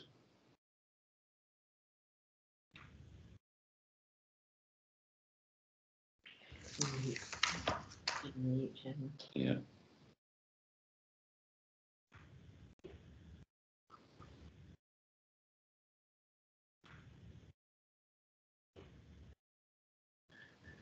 We can't hear you at the moment, Councillor Harewood. You're on mute, Councillor Harewood. Thank you very much. I do appreciate the Councillor Saunders, but on page 39, that has been addressed. That has been addressed now, as they withdrew their objection. So that has been addressed, and a one-bedroom bungalow. I don't know that.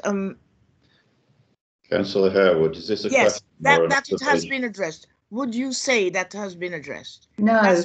That's my question. No, I wouldn't. That's why we had the Section 19 flood report. No, I don't think it has been addressed at all. I think it demonstrates, and I refer you to page 42 of said report, which outlines the risk of flooding in that area. So no, I don't.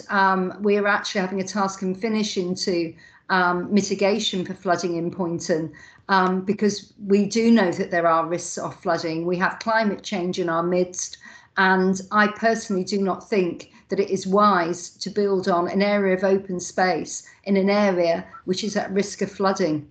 And that is not my report. That was the report that was produced. I think you've answered the question, Councillor Saunders. Thank you. Can I move on to Councillor Smetham, please? Thank you. My theme was the same, but I will ask my question of Councillor Clark after we finish this part. Thank you. Right, thank you, Councillor Smetham. Councillor Nicholas, please.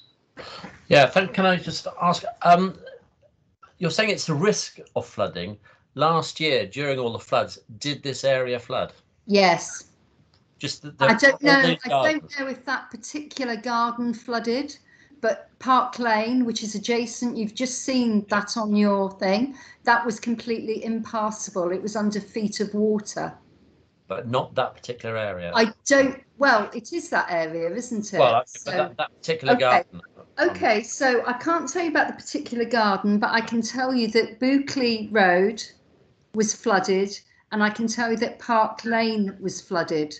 I didn't personally go to those particular houses, but, you know, I'm just saying that the roads adjacent to them flooded. Okay, thank you very much. Thank you. I don't see any further members wishing to ask a question. So Councillor Saunders, oh sorry, Councillor Findlow at the last moment. Yeah, please go ahead.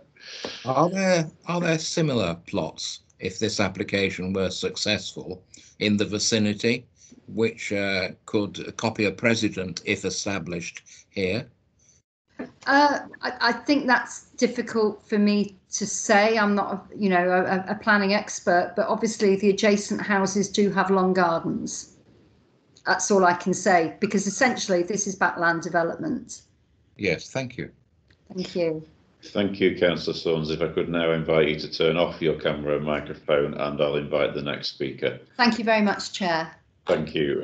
Could I now invite then Town Councillor Lawrence Clark, who is representing Poynton Town Council. Councillor Clark, you have 5 minutes. Please begin when you're ready. Hello, can you hear me? We can hear you and see you. Please. Thank you. Right. I'd like to endorse all the comments that Councillor Joss Saunders made. This land is shown in the development plan as open space.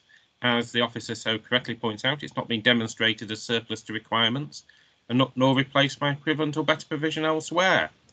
This land was, I believe, used as private allotments, but gradually over the years it has been used as gardens for the nearby houses. They only have small gardens at the front. They're curious houses, having delivered leaflets round there.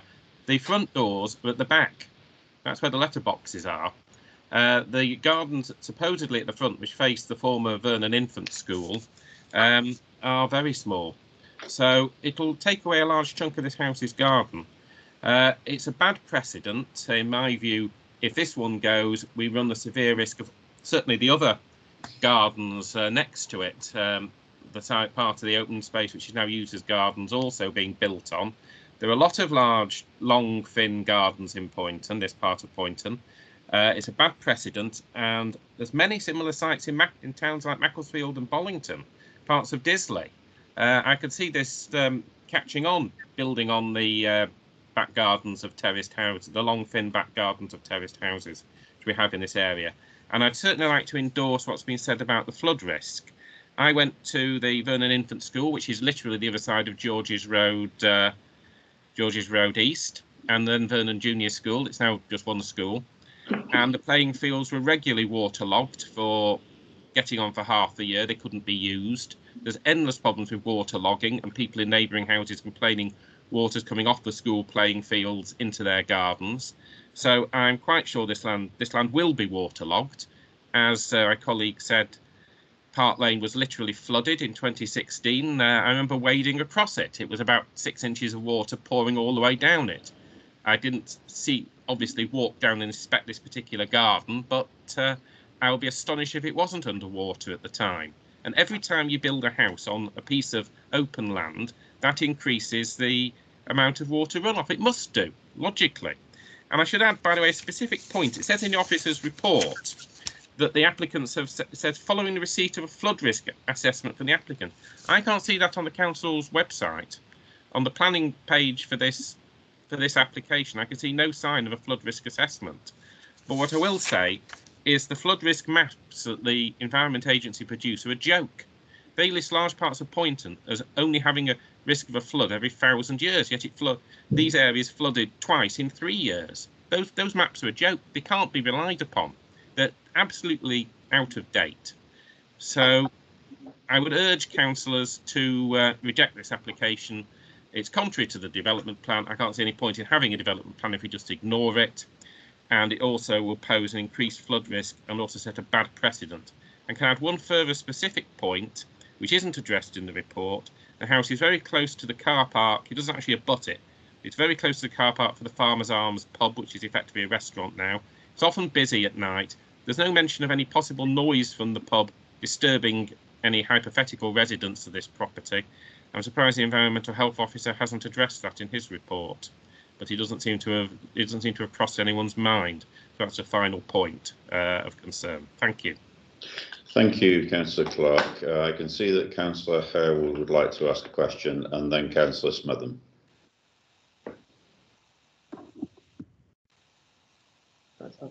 You're on mute, Councillor Harewood, at the moment. I would just like to ask, what is the assumption or what is the advice on surplus to requirements? How do you evaluate that this house is surplus to requirements? Thank you. Well, my personal view is that this land is now being used as a garden. I don't think it's surplus at all. It's not a piece of wasteland which has no. It's not like a redundant factory or something, which is what I would interpret brownfield land as. It's a garden. It's being used as a garden, and there is absolutely no reason to build on it. I don't think it's surplus to requirements at all. Thank you. Councillor Smetham, please. Thanks. The flood risk 1 designation does lead to some confusion, I've noticed, but have you seen this particular plot of land flooded over the past few years, please, Councillor? I haven't seen this particular piece of land flooded, but I have seen with my own eyes Park Lane, which is literally just a few yards away from it, under 6 inches of water. I've even waded across it, and I've seen Bulkley Road flooded, and I've seen the playing fields of the Vernon infants and junior schools with standing water on them. So over many years, I've seen that.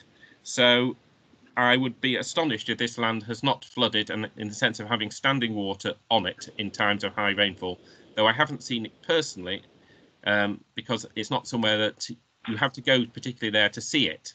You can't walk past it.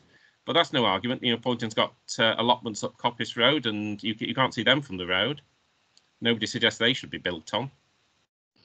Thank you. Councillor Mannion, please. Yeah, 3 times you referred to the phrase public open space, but you've also referred to the fact that to their gardens, this area. So realistically, what you're saying is what may be on a map, and using your analogy, using parallel when you say the Environment Agency's maps are out of date, is the designation of this land as open space now out of date? Because effectively, if I, as a member of the public, went down that Ginnell Way, would I be able to access that land? Because it does appear to have all have been fenced off as private gardens these days. Is that the case?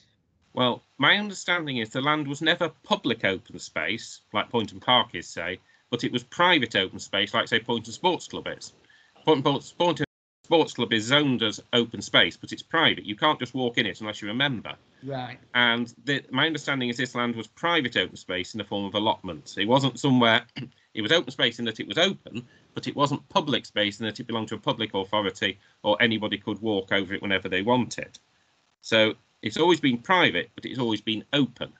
It's now open as a garden, as gardens rather than as allotments, but it is still open space. It's still used to grow things, even if it's just grass and flowers. But what you're saying is it's not a single piece of uninterrupted open space, as the Poynton Sports Club field is.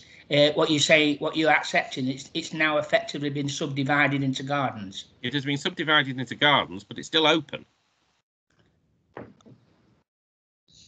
Okay, I'll leave it there. Thank you. Thank you. Any further questions, members? Nope. In that case, Councillor Clark, if I could invite you to turn off your camera and microphone now, thank you. But please feel free to remain in the meeting. And I will invite our third speaker, Chris Russell, who is the agent for the applicant. Mr. Russell, you have 3 minutes. Please begin when you're ready. Can you all hear me okay? We can both hear and see you. Thank you. Lovely. Right. Well, firstly, I'd like to thank you for this opportunity. I'm indeed the agent, but also the applicant. So I am one and the same. I am the resident in the house. I work from home. I'm an architect. I work from home now following redundancy in March due to the pandemic. And we've lived in that. We've been in Poynton, myself and my family, since 1982. The last 6 years of which we've been in that house. Our children have grown up and left, and now some are returning. We also are entering that stage of starting with grandchildren.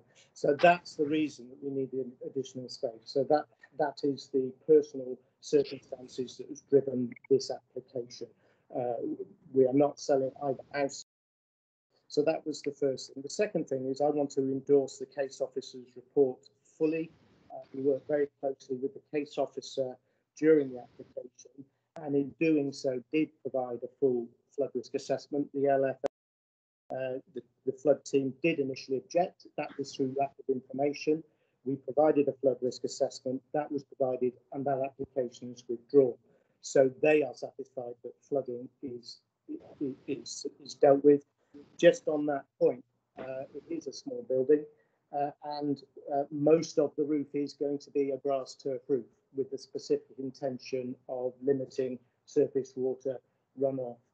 I'm an architect with particular interest in environmental sustainability, and ensuring minimum impact on the environment is part of the design. The other point of issue is the open space issue. The Kemper report deals with this. I'll just add a little bit of anecdotal background. the miners' cottages sold by the mining company in 1948. When they were sold in 1948, 8 slivers of land were allocated to the 8 houses. And what has been indicated, 2 of those have ended up in the Cedarwood and therefore being developed as part of that. And we happen, by happenstance, to be the owners of the ones which were originally allocated to number 10 and number 12.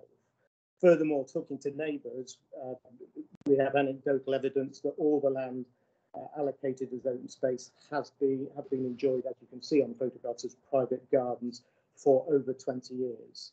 So 70 plus years they've been individual slots of land and for over 20 years gardens. Interestingly, the Poynton neighbourhood plan doesn't no longer allocates this as open space and therefore is in contradiction to the Macclesfield Borough local plan, which, as has been pointed out, still does. We think that the reason it wasn't taken out due to it wasn't reviewed due to all the roadworks that were going on. So I'm happy to answer. Russell, I'm afraid that's the end of your speaking time. Yeah, that's fine. Happy to answer any questions. Yes, thank you. Are there any questions, members, to Mr. Russell? Yes, Councillor Smetham, please. Thank you. Has the grassed area ever been flooded? So there obviously have been the 2 incidents of flooding that have been referred to, and we were the residents in both of those occasions.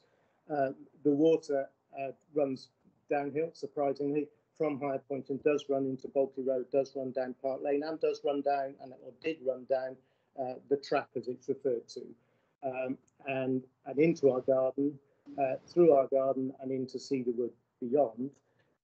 Whilst that land looks flat, it isn't indeed. I don't know if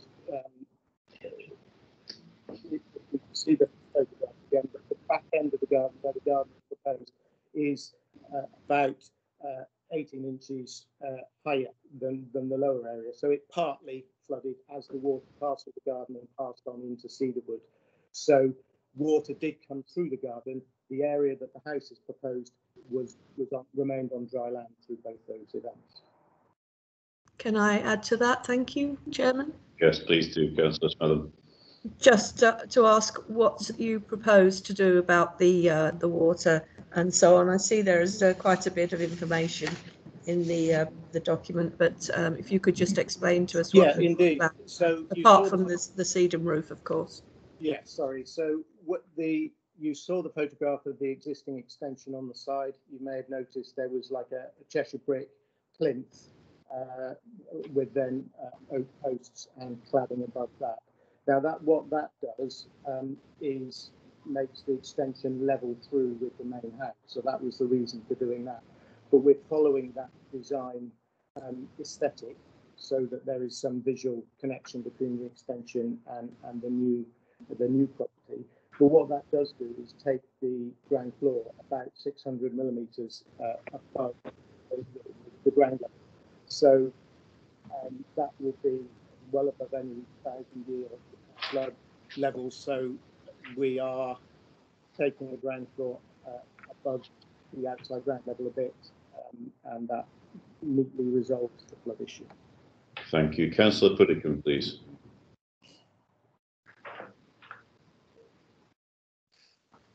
Yeah, thank you. Mr. Russell, in your remarks, you stated that the site does not appear in the Poynton neighbourhood plan as list of locations to be open spaces.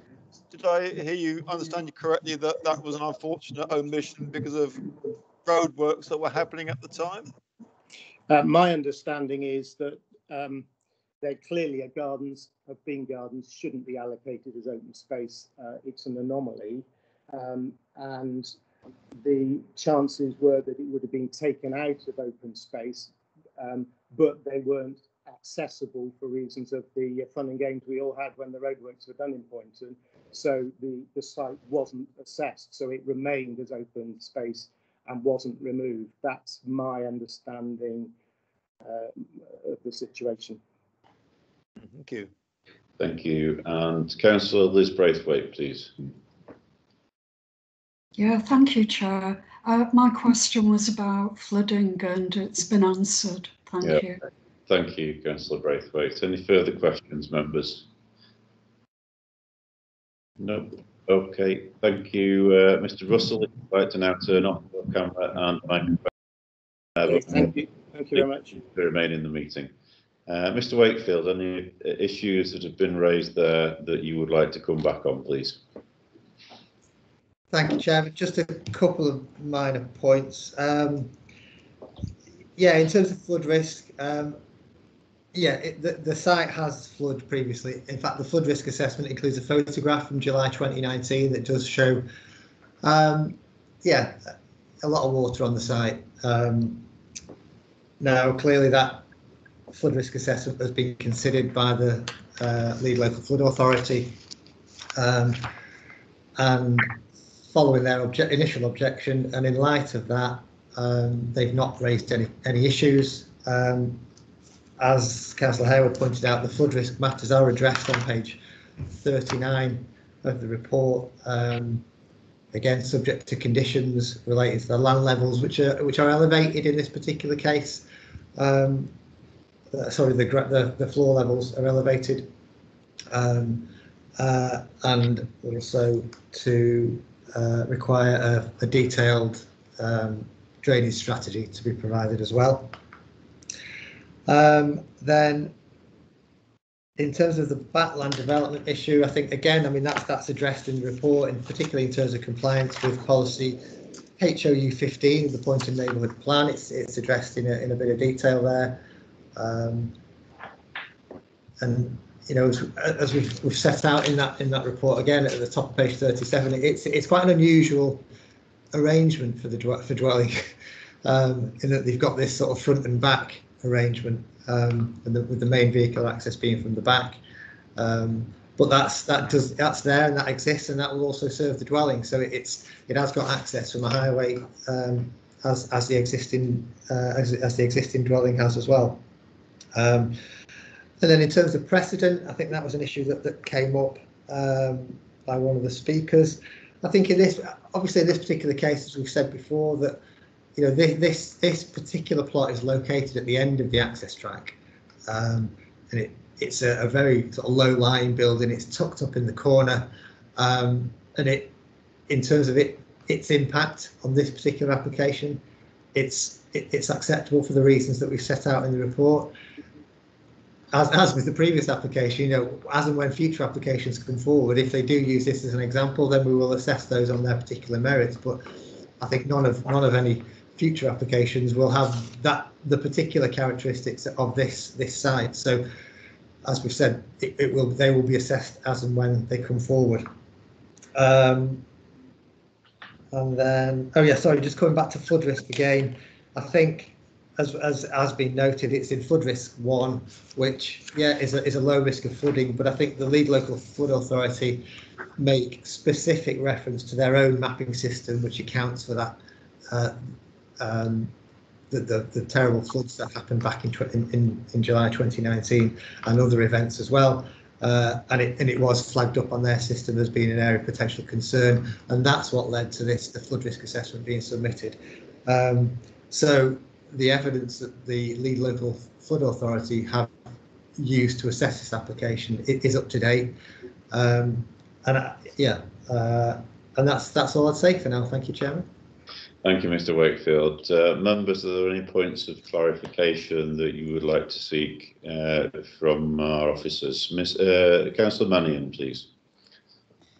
Yeah, I've seen some rather flexible definitions of open space. So Mr. Wakefield, when is open space not open space? Can you give us a quick 30-second definition? Thank you, Councillor Mannion. Any further questions before I go back to Mr. Wakefield? Councillor Findlow, please. Did I hear it said that there's a photo in existence showing water on the site? Is that amongst our papers or somewhere? I haven't seen it. Thank you. We'll seek clarity on that one. And Councillor Holland, please.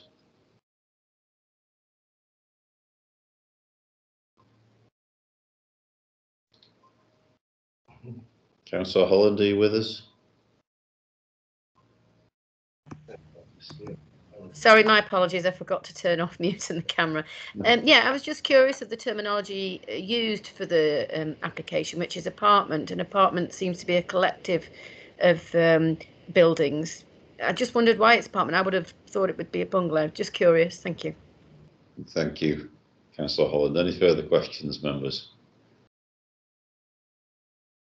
And Councillor Findler again, please. Is the proposal suitable?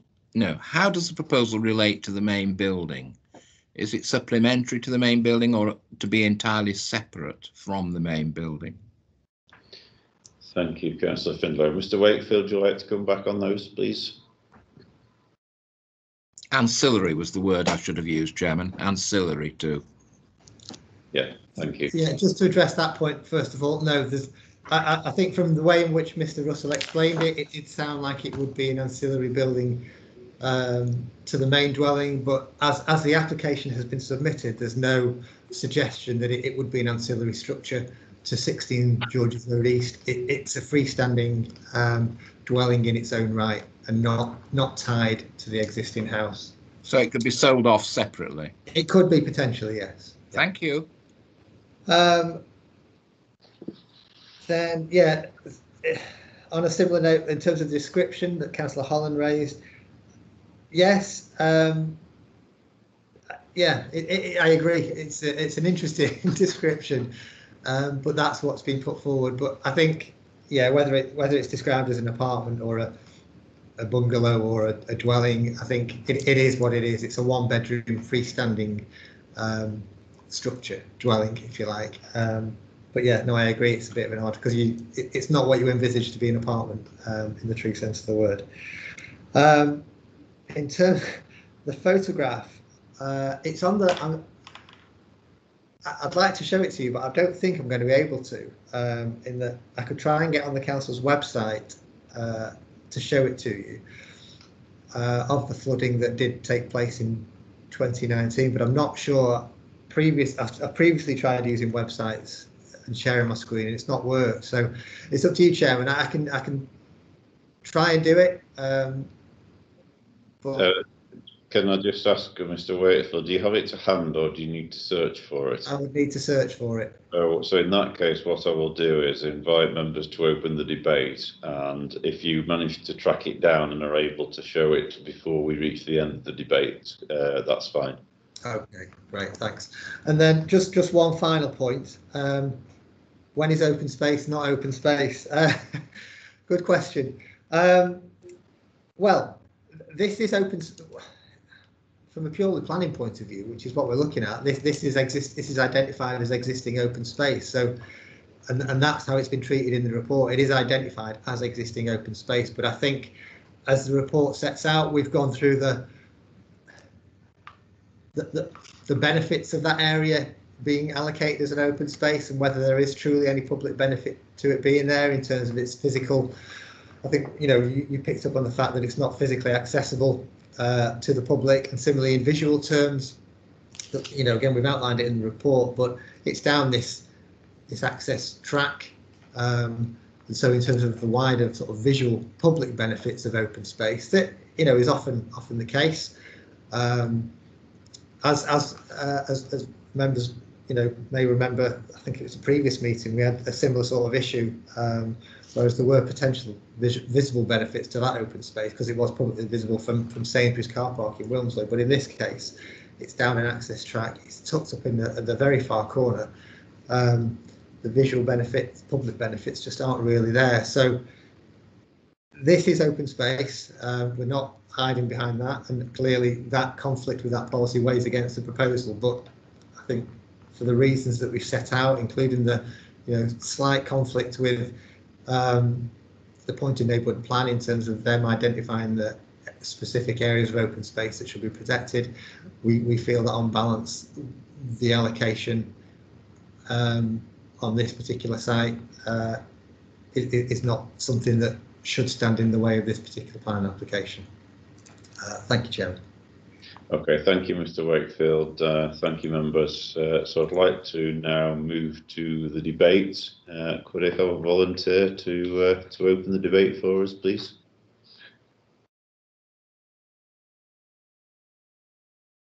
Don't all shout at once. I'm quite happy to. Thank you, Councillor Dean. Yeah, I have to say I'm torn with this one. On the one hand, I'm very keen to keep any open space, especially in a built-up area like Poynton, open. And I'm also concerned about the flooding issue. Just one point on flooding.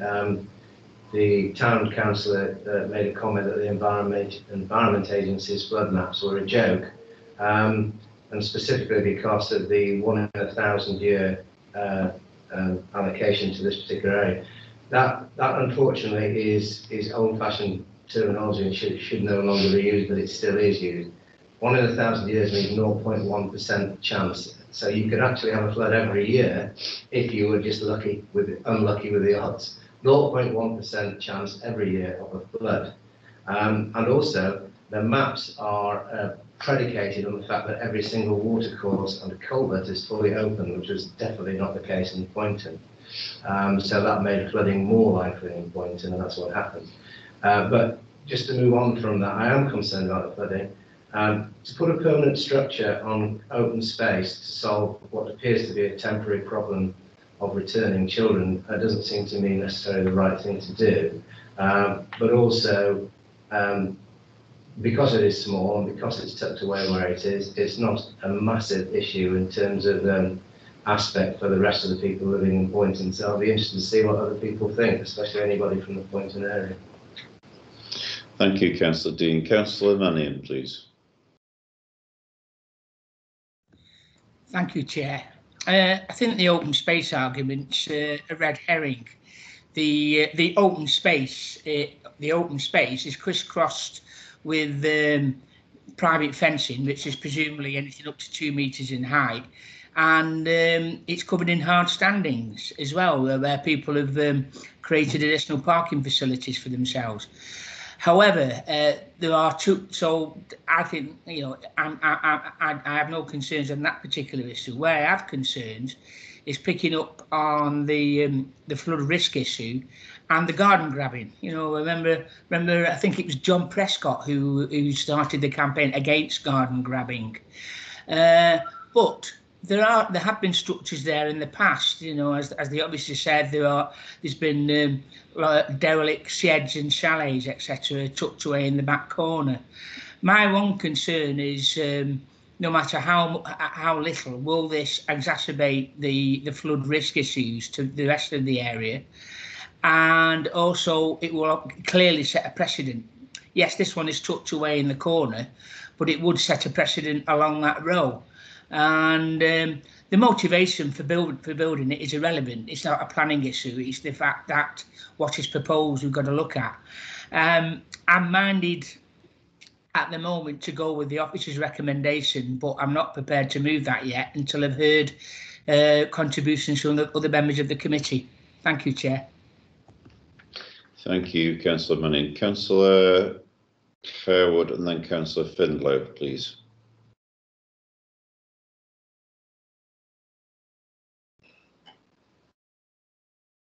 Fear rather than the substance of the councillors.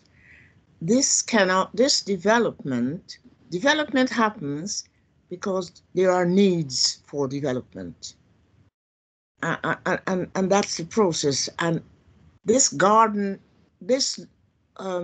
development does not seem to intrude upon the other houses around there. I'm satisfied that the flooding has been addressed as far as it can be addressed. It has been addressed, and that was, to me, in my opinion, was the main reason to look at the objections. Things like garden grabbing and backland development are so for what it is. It is their garden. It is not a public place. It's not a backland for my definition of backland, whatever that is. But as long as the flooding is not going to make things worse and it has been satisfied by the utilities, I cannot see an objection. Thank you. Thank you, Councillor Harewood. Councillor Smetham, please. Thank you. I'm still interested in the flood risk, but it is flood risk 1, which is the lowest in the list. There seems to have been some flooding there, as has been described, but flooding depends on its management, I would suggest. Recent flooding water was described as running away. So it's not beyond us, I don't think, to manage this issue, even if it has increased over time. But it is flood risk 1, so it is the lowest.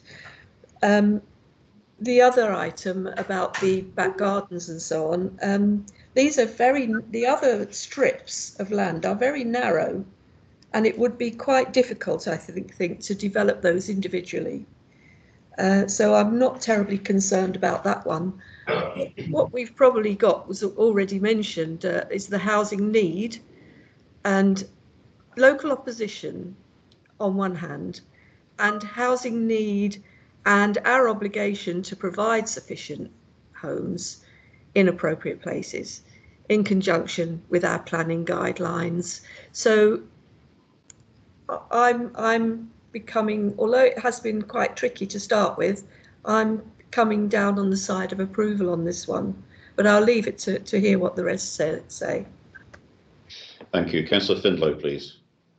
Well, Chairman, whether you call it backland development or garden grabbing or whatever other terminology you want to use, I'm not sure it's a desirable approach that we should confirm and adopt. I would have been perhaps more sympathetic if this was ancillary accommodation for a particular purpose. A granny flat is the phrase often used, but it's not. I think my previous question ascertained that in fact this is a commercial, or has the potential to be a commercial proposition, whereby the land could be sold off separately as a freestanding, not apartment, bungalow, I suppose, right terminology. And I'm not very keen on that as a manner of approach. But the main consideration must be the flooding. Having heard about what's gone on and what has actually happened nearby in Park Lane at the Environment Scrutiny Committee at great length, anything, even on a de minimis basis, which could and has the potential, runoff, etc., to exacerbate the situation, is something we should definitely avoid. So I have significant reservations about this application. Thank you, Councillor Findlow. Councillor McFarlane, please. Yes, thank you, Chair. Similarly, the flooding is an issue that has been in the past, and it's not going to go away. But I'm looking at comments in the Poynton Neighbourhood Plan and from the Poynton Town Council. They have council has given comments and answers to a couple of the planning policies on the neighbourhood plan side, but I'm of the belief that there should be some weight placed to what is in local neighbourhood plans and what the local councils put forward in their comments. So I'm looking at those comments and still considering the situation. Thank you. Thank you. Councillor Smetham again, please. Just thinking a little bit further about this issue, even if it is a separate dwelling and it is sold on for profit, I don't think that's our particular remit here. It would provide another small property for someone in need. Thank you, Councillor Smetham. Can't see anybody else's hand up at the moment, so I'll throw in a few thoughts of my own on this. To be honest, a little bit nervous around going for refusal on the basis of flooding, because it seems to me that we could almost set a precedent here that there's no further development in Poynton due to the possibility of flooding.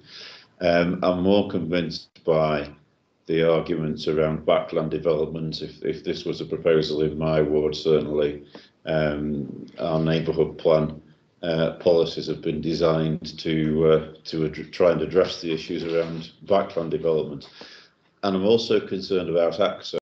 We've shown a photograph during the slide presentation earlier on, and there are a number of refuse bins lined up alongside what seemed to be very, very narrow access. Now, for the properties that already exist, it appeared to me that although it might be their rear door rather than their front door that was accessible via a current adopted road, whereas this property would only be capable of being accessed from an unadopted, very narrow single track road. And that does give me some concern in terms of how it's going to be accessed, not necessarily by the refuse vehicles. I can see that they're collected from the end of the road, but how does a removal van, for example, access the site to enable people to move in and occasionally also, of course, to move out as well? So I'm very much on the fence on this one at the moment. Councillor Nicholas, I can see you'd like to make a comment. Yeah, thank you very much, Chair. I mean, I, like everybody else, grave concerns about flooding, and the fact is it did flood last year, which obviously, you know, I think does have a big part to play in this. And I would like to see that picture. I think without seeing what the effects of that flood were, I would be going against this myself. So any chance of seeing that picture? Have we been able to find it?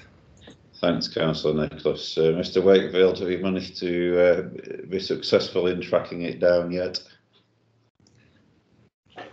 Yes, I have, and I will show it to you. But I just would like to say, I don't want this picture to do is to be the determining factor on a view on flood risk, because this is one snapshot in time.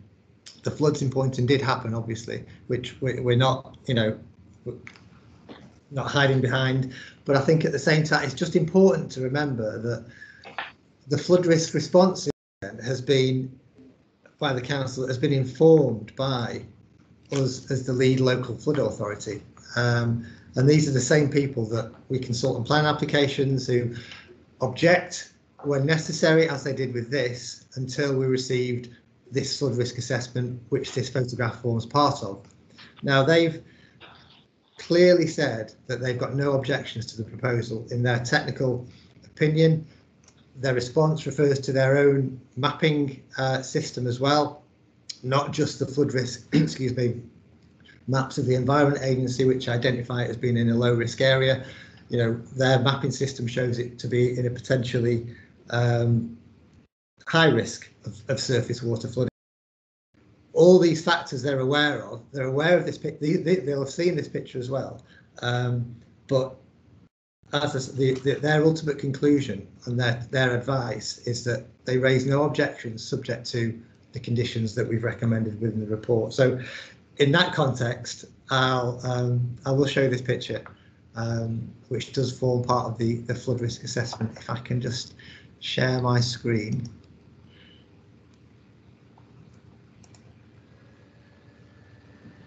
Can we see that?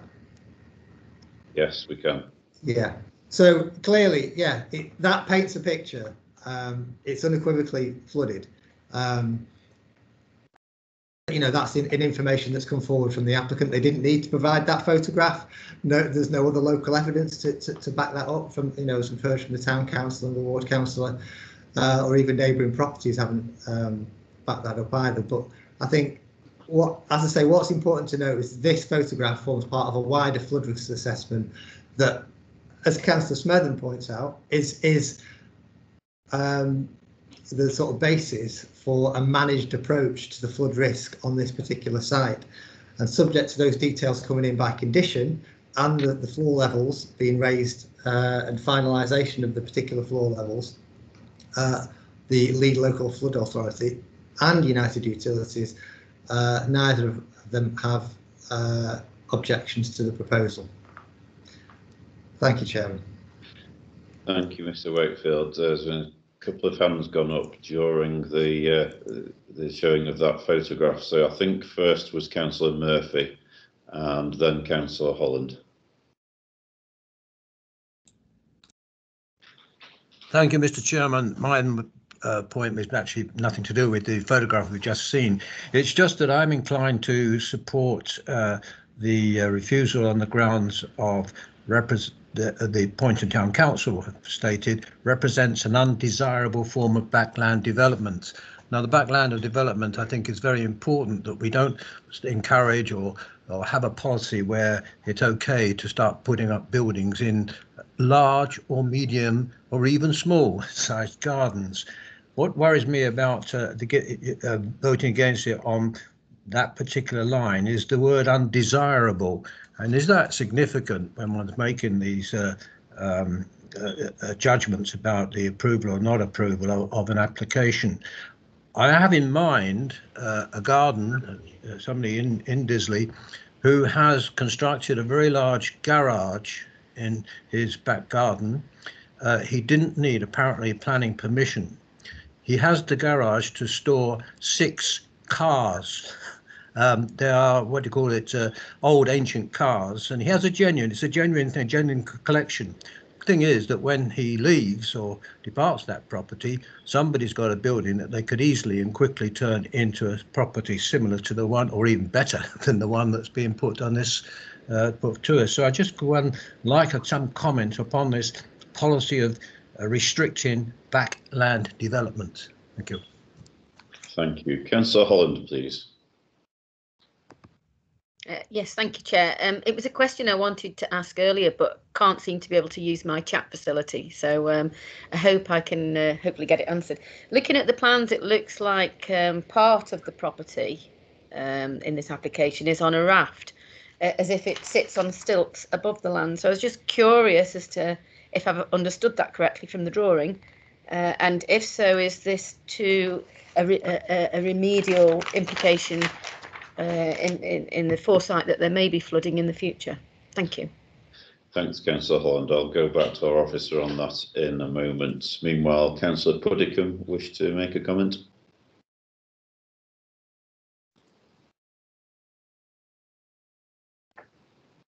Yeah, thank you, Chair, and thank you to Ms Wakefield for showing us that photograph and all the caveats he layered on it before allowing us to actually see the photograph. And the only conclusion I got from it was that it was part of what we know was a major flood event in Poynton last summer.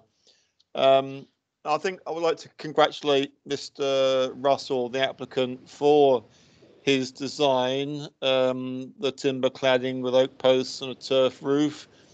I think it looks very interesting. And it does say that the dwelling would be slightly raised above ground level on brick plinths and posts, which I took to be a remedial solution to possible flooding. Although I'm not sure, I'm no expert, so I wouldn't know how effective that would be. So I find the application attractive, but do have some concerns about garden grabbing and backland development. So I'm sorry, Chair, but at the moment I wouldn't want to make a proposal on this one. Thank you. Sounds like we're in a similar boat on this, no pun intended. Mr Wakefield, please, would you like to come back on the question raised by Councillor Holland about whether the proposed property is on a raft? Yes, certainly. Sorry, I'm smiling at the boat reference. Yeah, I think, to be honest, I don't know what the reasons for. I mean, as we saw in the photographs, the existing extension at 16 George's Road East is slightly raised as well. So whether it's a design feature or whether it's there for flooding purposes or mitigation of flood risk, then it kind of works both ways, really. So yeah, unfortunately, I don't really know the answer to the background to it, exactly why it's raised. Sorry, Chairman. Thank you. Okay, thanks, Mr Wakefield. Councillor Mannion, please.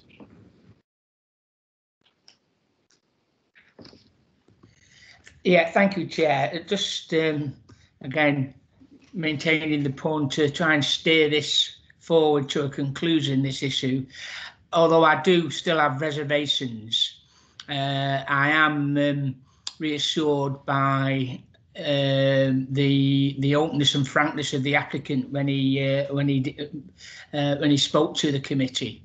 That he is fully aware of the level of risk, and that's the word, isn't it? And picking up Councillor Dean's explanation to this area for flooding in the future. And in an effort to move this forward, I'm happy to propose that we accept the officer's recommendation and approve this application. I do think we've debated the key issue. The open space issue is, to me, is a dead duck. There's the backland development one, which I do have some concerns, but again, Councillor Smetham made a very pertinent point about the long, narrow gardens. The one thing I do have a little bit of concern about still is this real and tangible risk to the property from extreme weather, which we all know we're told that we need to expect to experience more frequently in the future than we have in the past. But to an attempt to move this matter forward, I'm happy to propose, on balance, which many planning issues are, aren't they, for us, on balance, that I'm satisfied with the assurances I've heard, and I'm happy to propose we accept the officer's recommendation and approve the application together with the conditions as listed. Thank you, Chair. Thank you, Councillor Manning, for that proposal. Does it have a seconder, please? Councillor Smetham? Yes, please. I would like to second. I think this is designed by an architect. If there's somebody who knows how to deal with the issues, I would think that would be an appropriate person. And presumably the rafting would allow the rainfall to drain away underneath just as efficiently or inefficiently as it has done in the past. And if an architect is satisfied that he can build a sustainable property, then I think that's sufficient for me. And I'm sorry for Poynton for the issues that they are facing with flooding, but as I say, I do believe that it's not beyond the wit of man or woman to be able to deal with that. Thank you, Councillor Smetham. So it's been proposed and seconded for approval. Mr. Wakefield, any comments you'd like to make before we move to the vote on this? No, thank you, Chairman. No, nothing at all. Great, thank you. Councillor Murphy, did I see your hand go up? Yes, you did, Mr. Chairman. I'd just like the clarification on this phrase backland development. Is there such a recognised issue? Because if it is, I mean, it does raise issues about people putting up buildings in their back gardens. And I'd just like clarification or confirmation that there is such a thing as backland development in planning terms. I believe there is. It's certainly referenced in the Alderley Edge neighbourhood plan, which is currently under development. But I will seek clarification from our officer, as I'm not a planning expert. Mr. Wakefield. Thank you, Chairman. Yes, there is, and I think most relevance is, as I touched on before, there's a policy in the Poynton Neighbourhood Plan that specifically relates to backland development, which is addressed on 36 and 37 of the report, and it sets out a number of criteria. So it talks about proposals for tandem or backland development within an existing residential curtilage should meet the following criteria. And so just to go through them briefly, so in terms of a satisfactory and separate means of access to the new dwelling can be obtained through an existing public highway. As we've seen, there is an access route there that leads onto Buckley Road. I'm sure Neil can add further comments if further assurances is required on the suitability of that particular access. Secondly, the amenities of residents of existing and proposed dwellings will be safeguarded as a consequence of the proposed development. And I think members, well, it's not been raised, so I tend to think that members are probably satisfied that that particular point is addressed. Officers certainly are.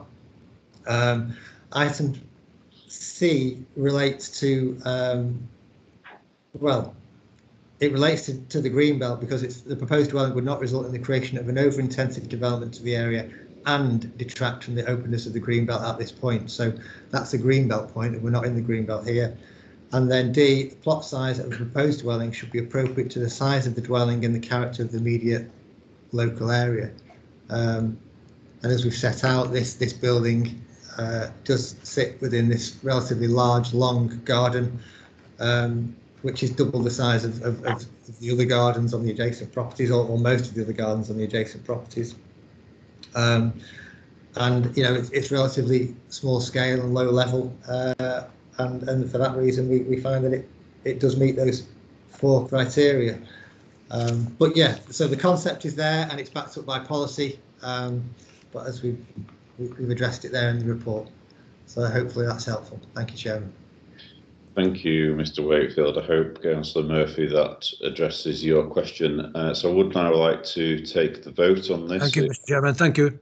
Thank you. So it has been proposed by Councillor Mannion and seconded by Councillor Smetham for approval. So I'll now call each member one by one, ask them to turn on their camera and microphone and state whether they are for, against or not voting on that proposal for approval. Councillor Liz Braithwaite, please. Thank you, Chair. It's a difficult one, but on balance, for the proposal. Thank you. Thank you. Councillor Tony Dean, please. Against, Chair. Thank you. Councillor Paul Findlow. Against. Councillor Ailift Harewood. For. Councillor Sally Holland. Yes, Chair, I'm for. Councillor Ian McFarlane. Thank you, Chair. On balance, I'm against. Councillor Brendan Murphy. Against, Mr. Chairman. Councillor Nick Mannion. For, Chair. Councillor James Nicholas. Against. Councillor Brian Puddicombe. For.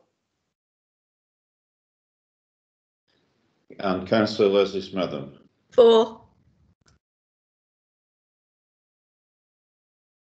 Are you voting, Chairman? And yes, I'm not voting on this. Abstaining. I'm abstaining on this because it's very much on balance. So I think that is carried by 6 votes to 5 with 1 abstention. Thank you very much, members. And that concludes also today's meeting. So thank you very much and see you in a month's time. Bye, everybody.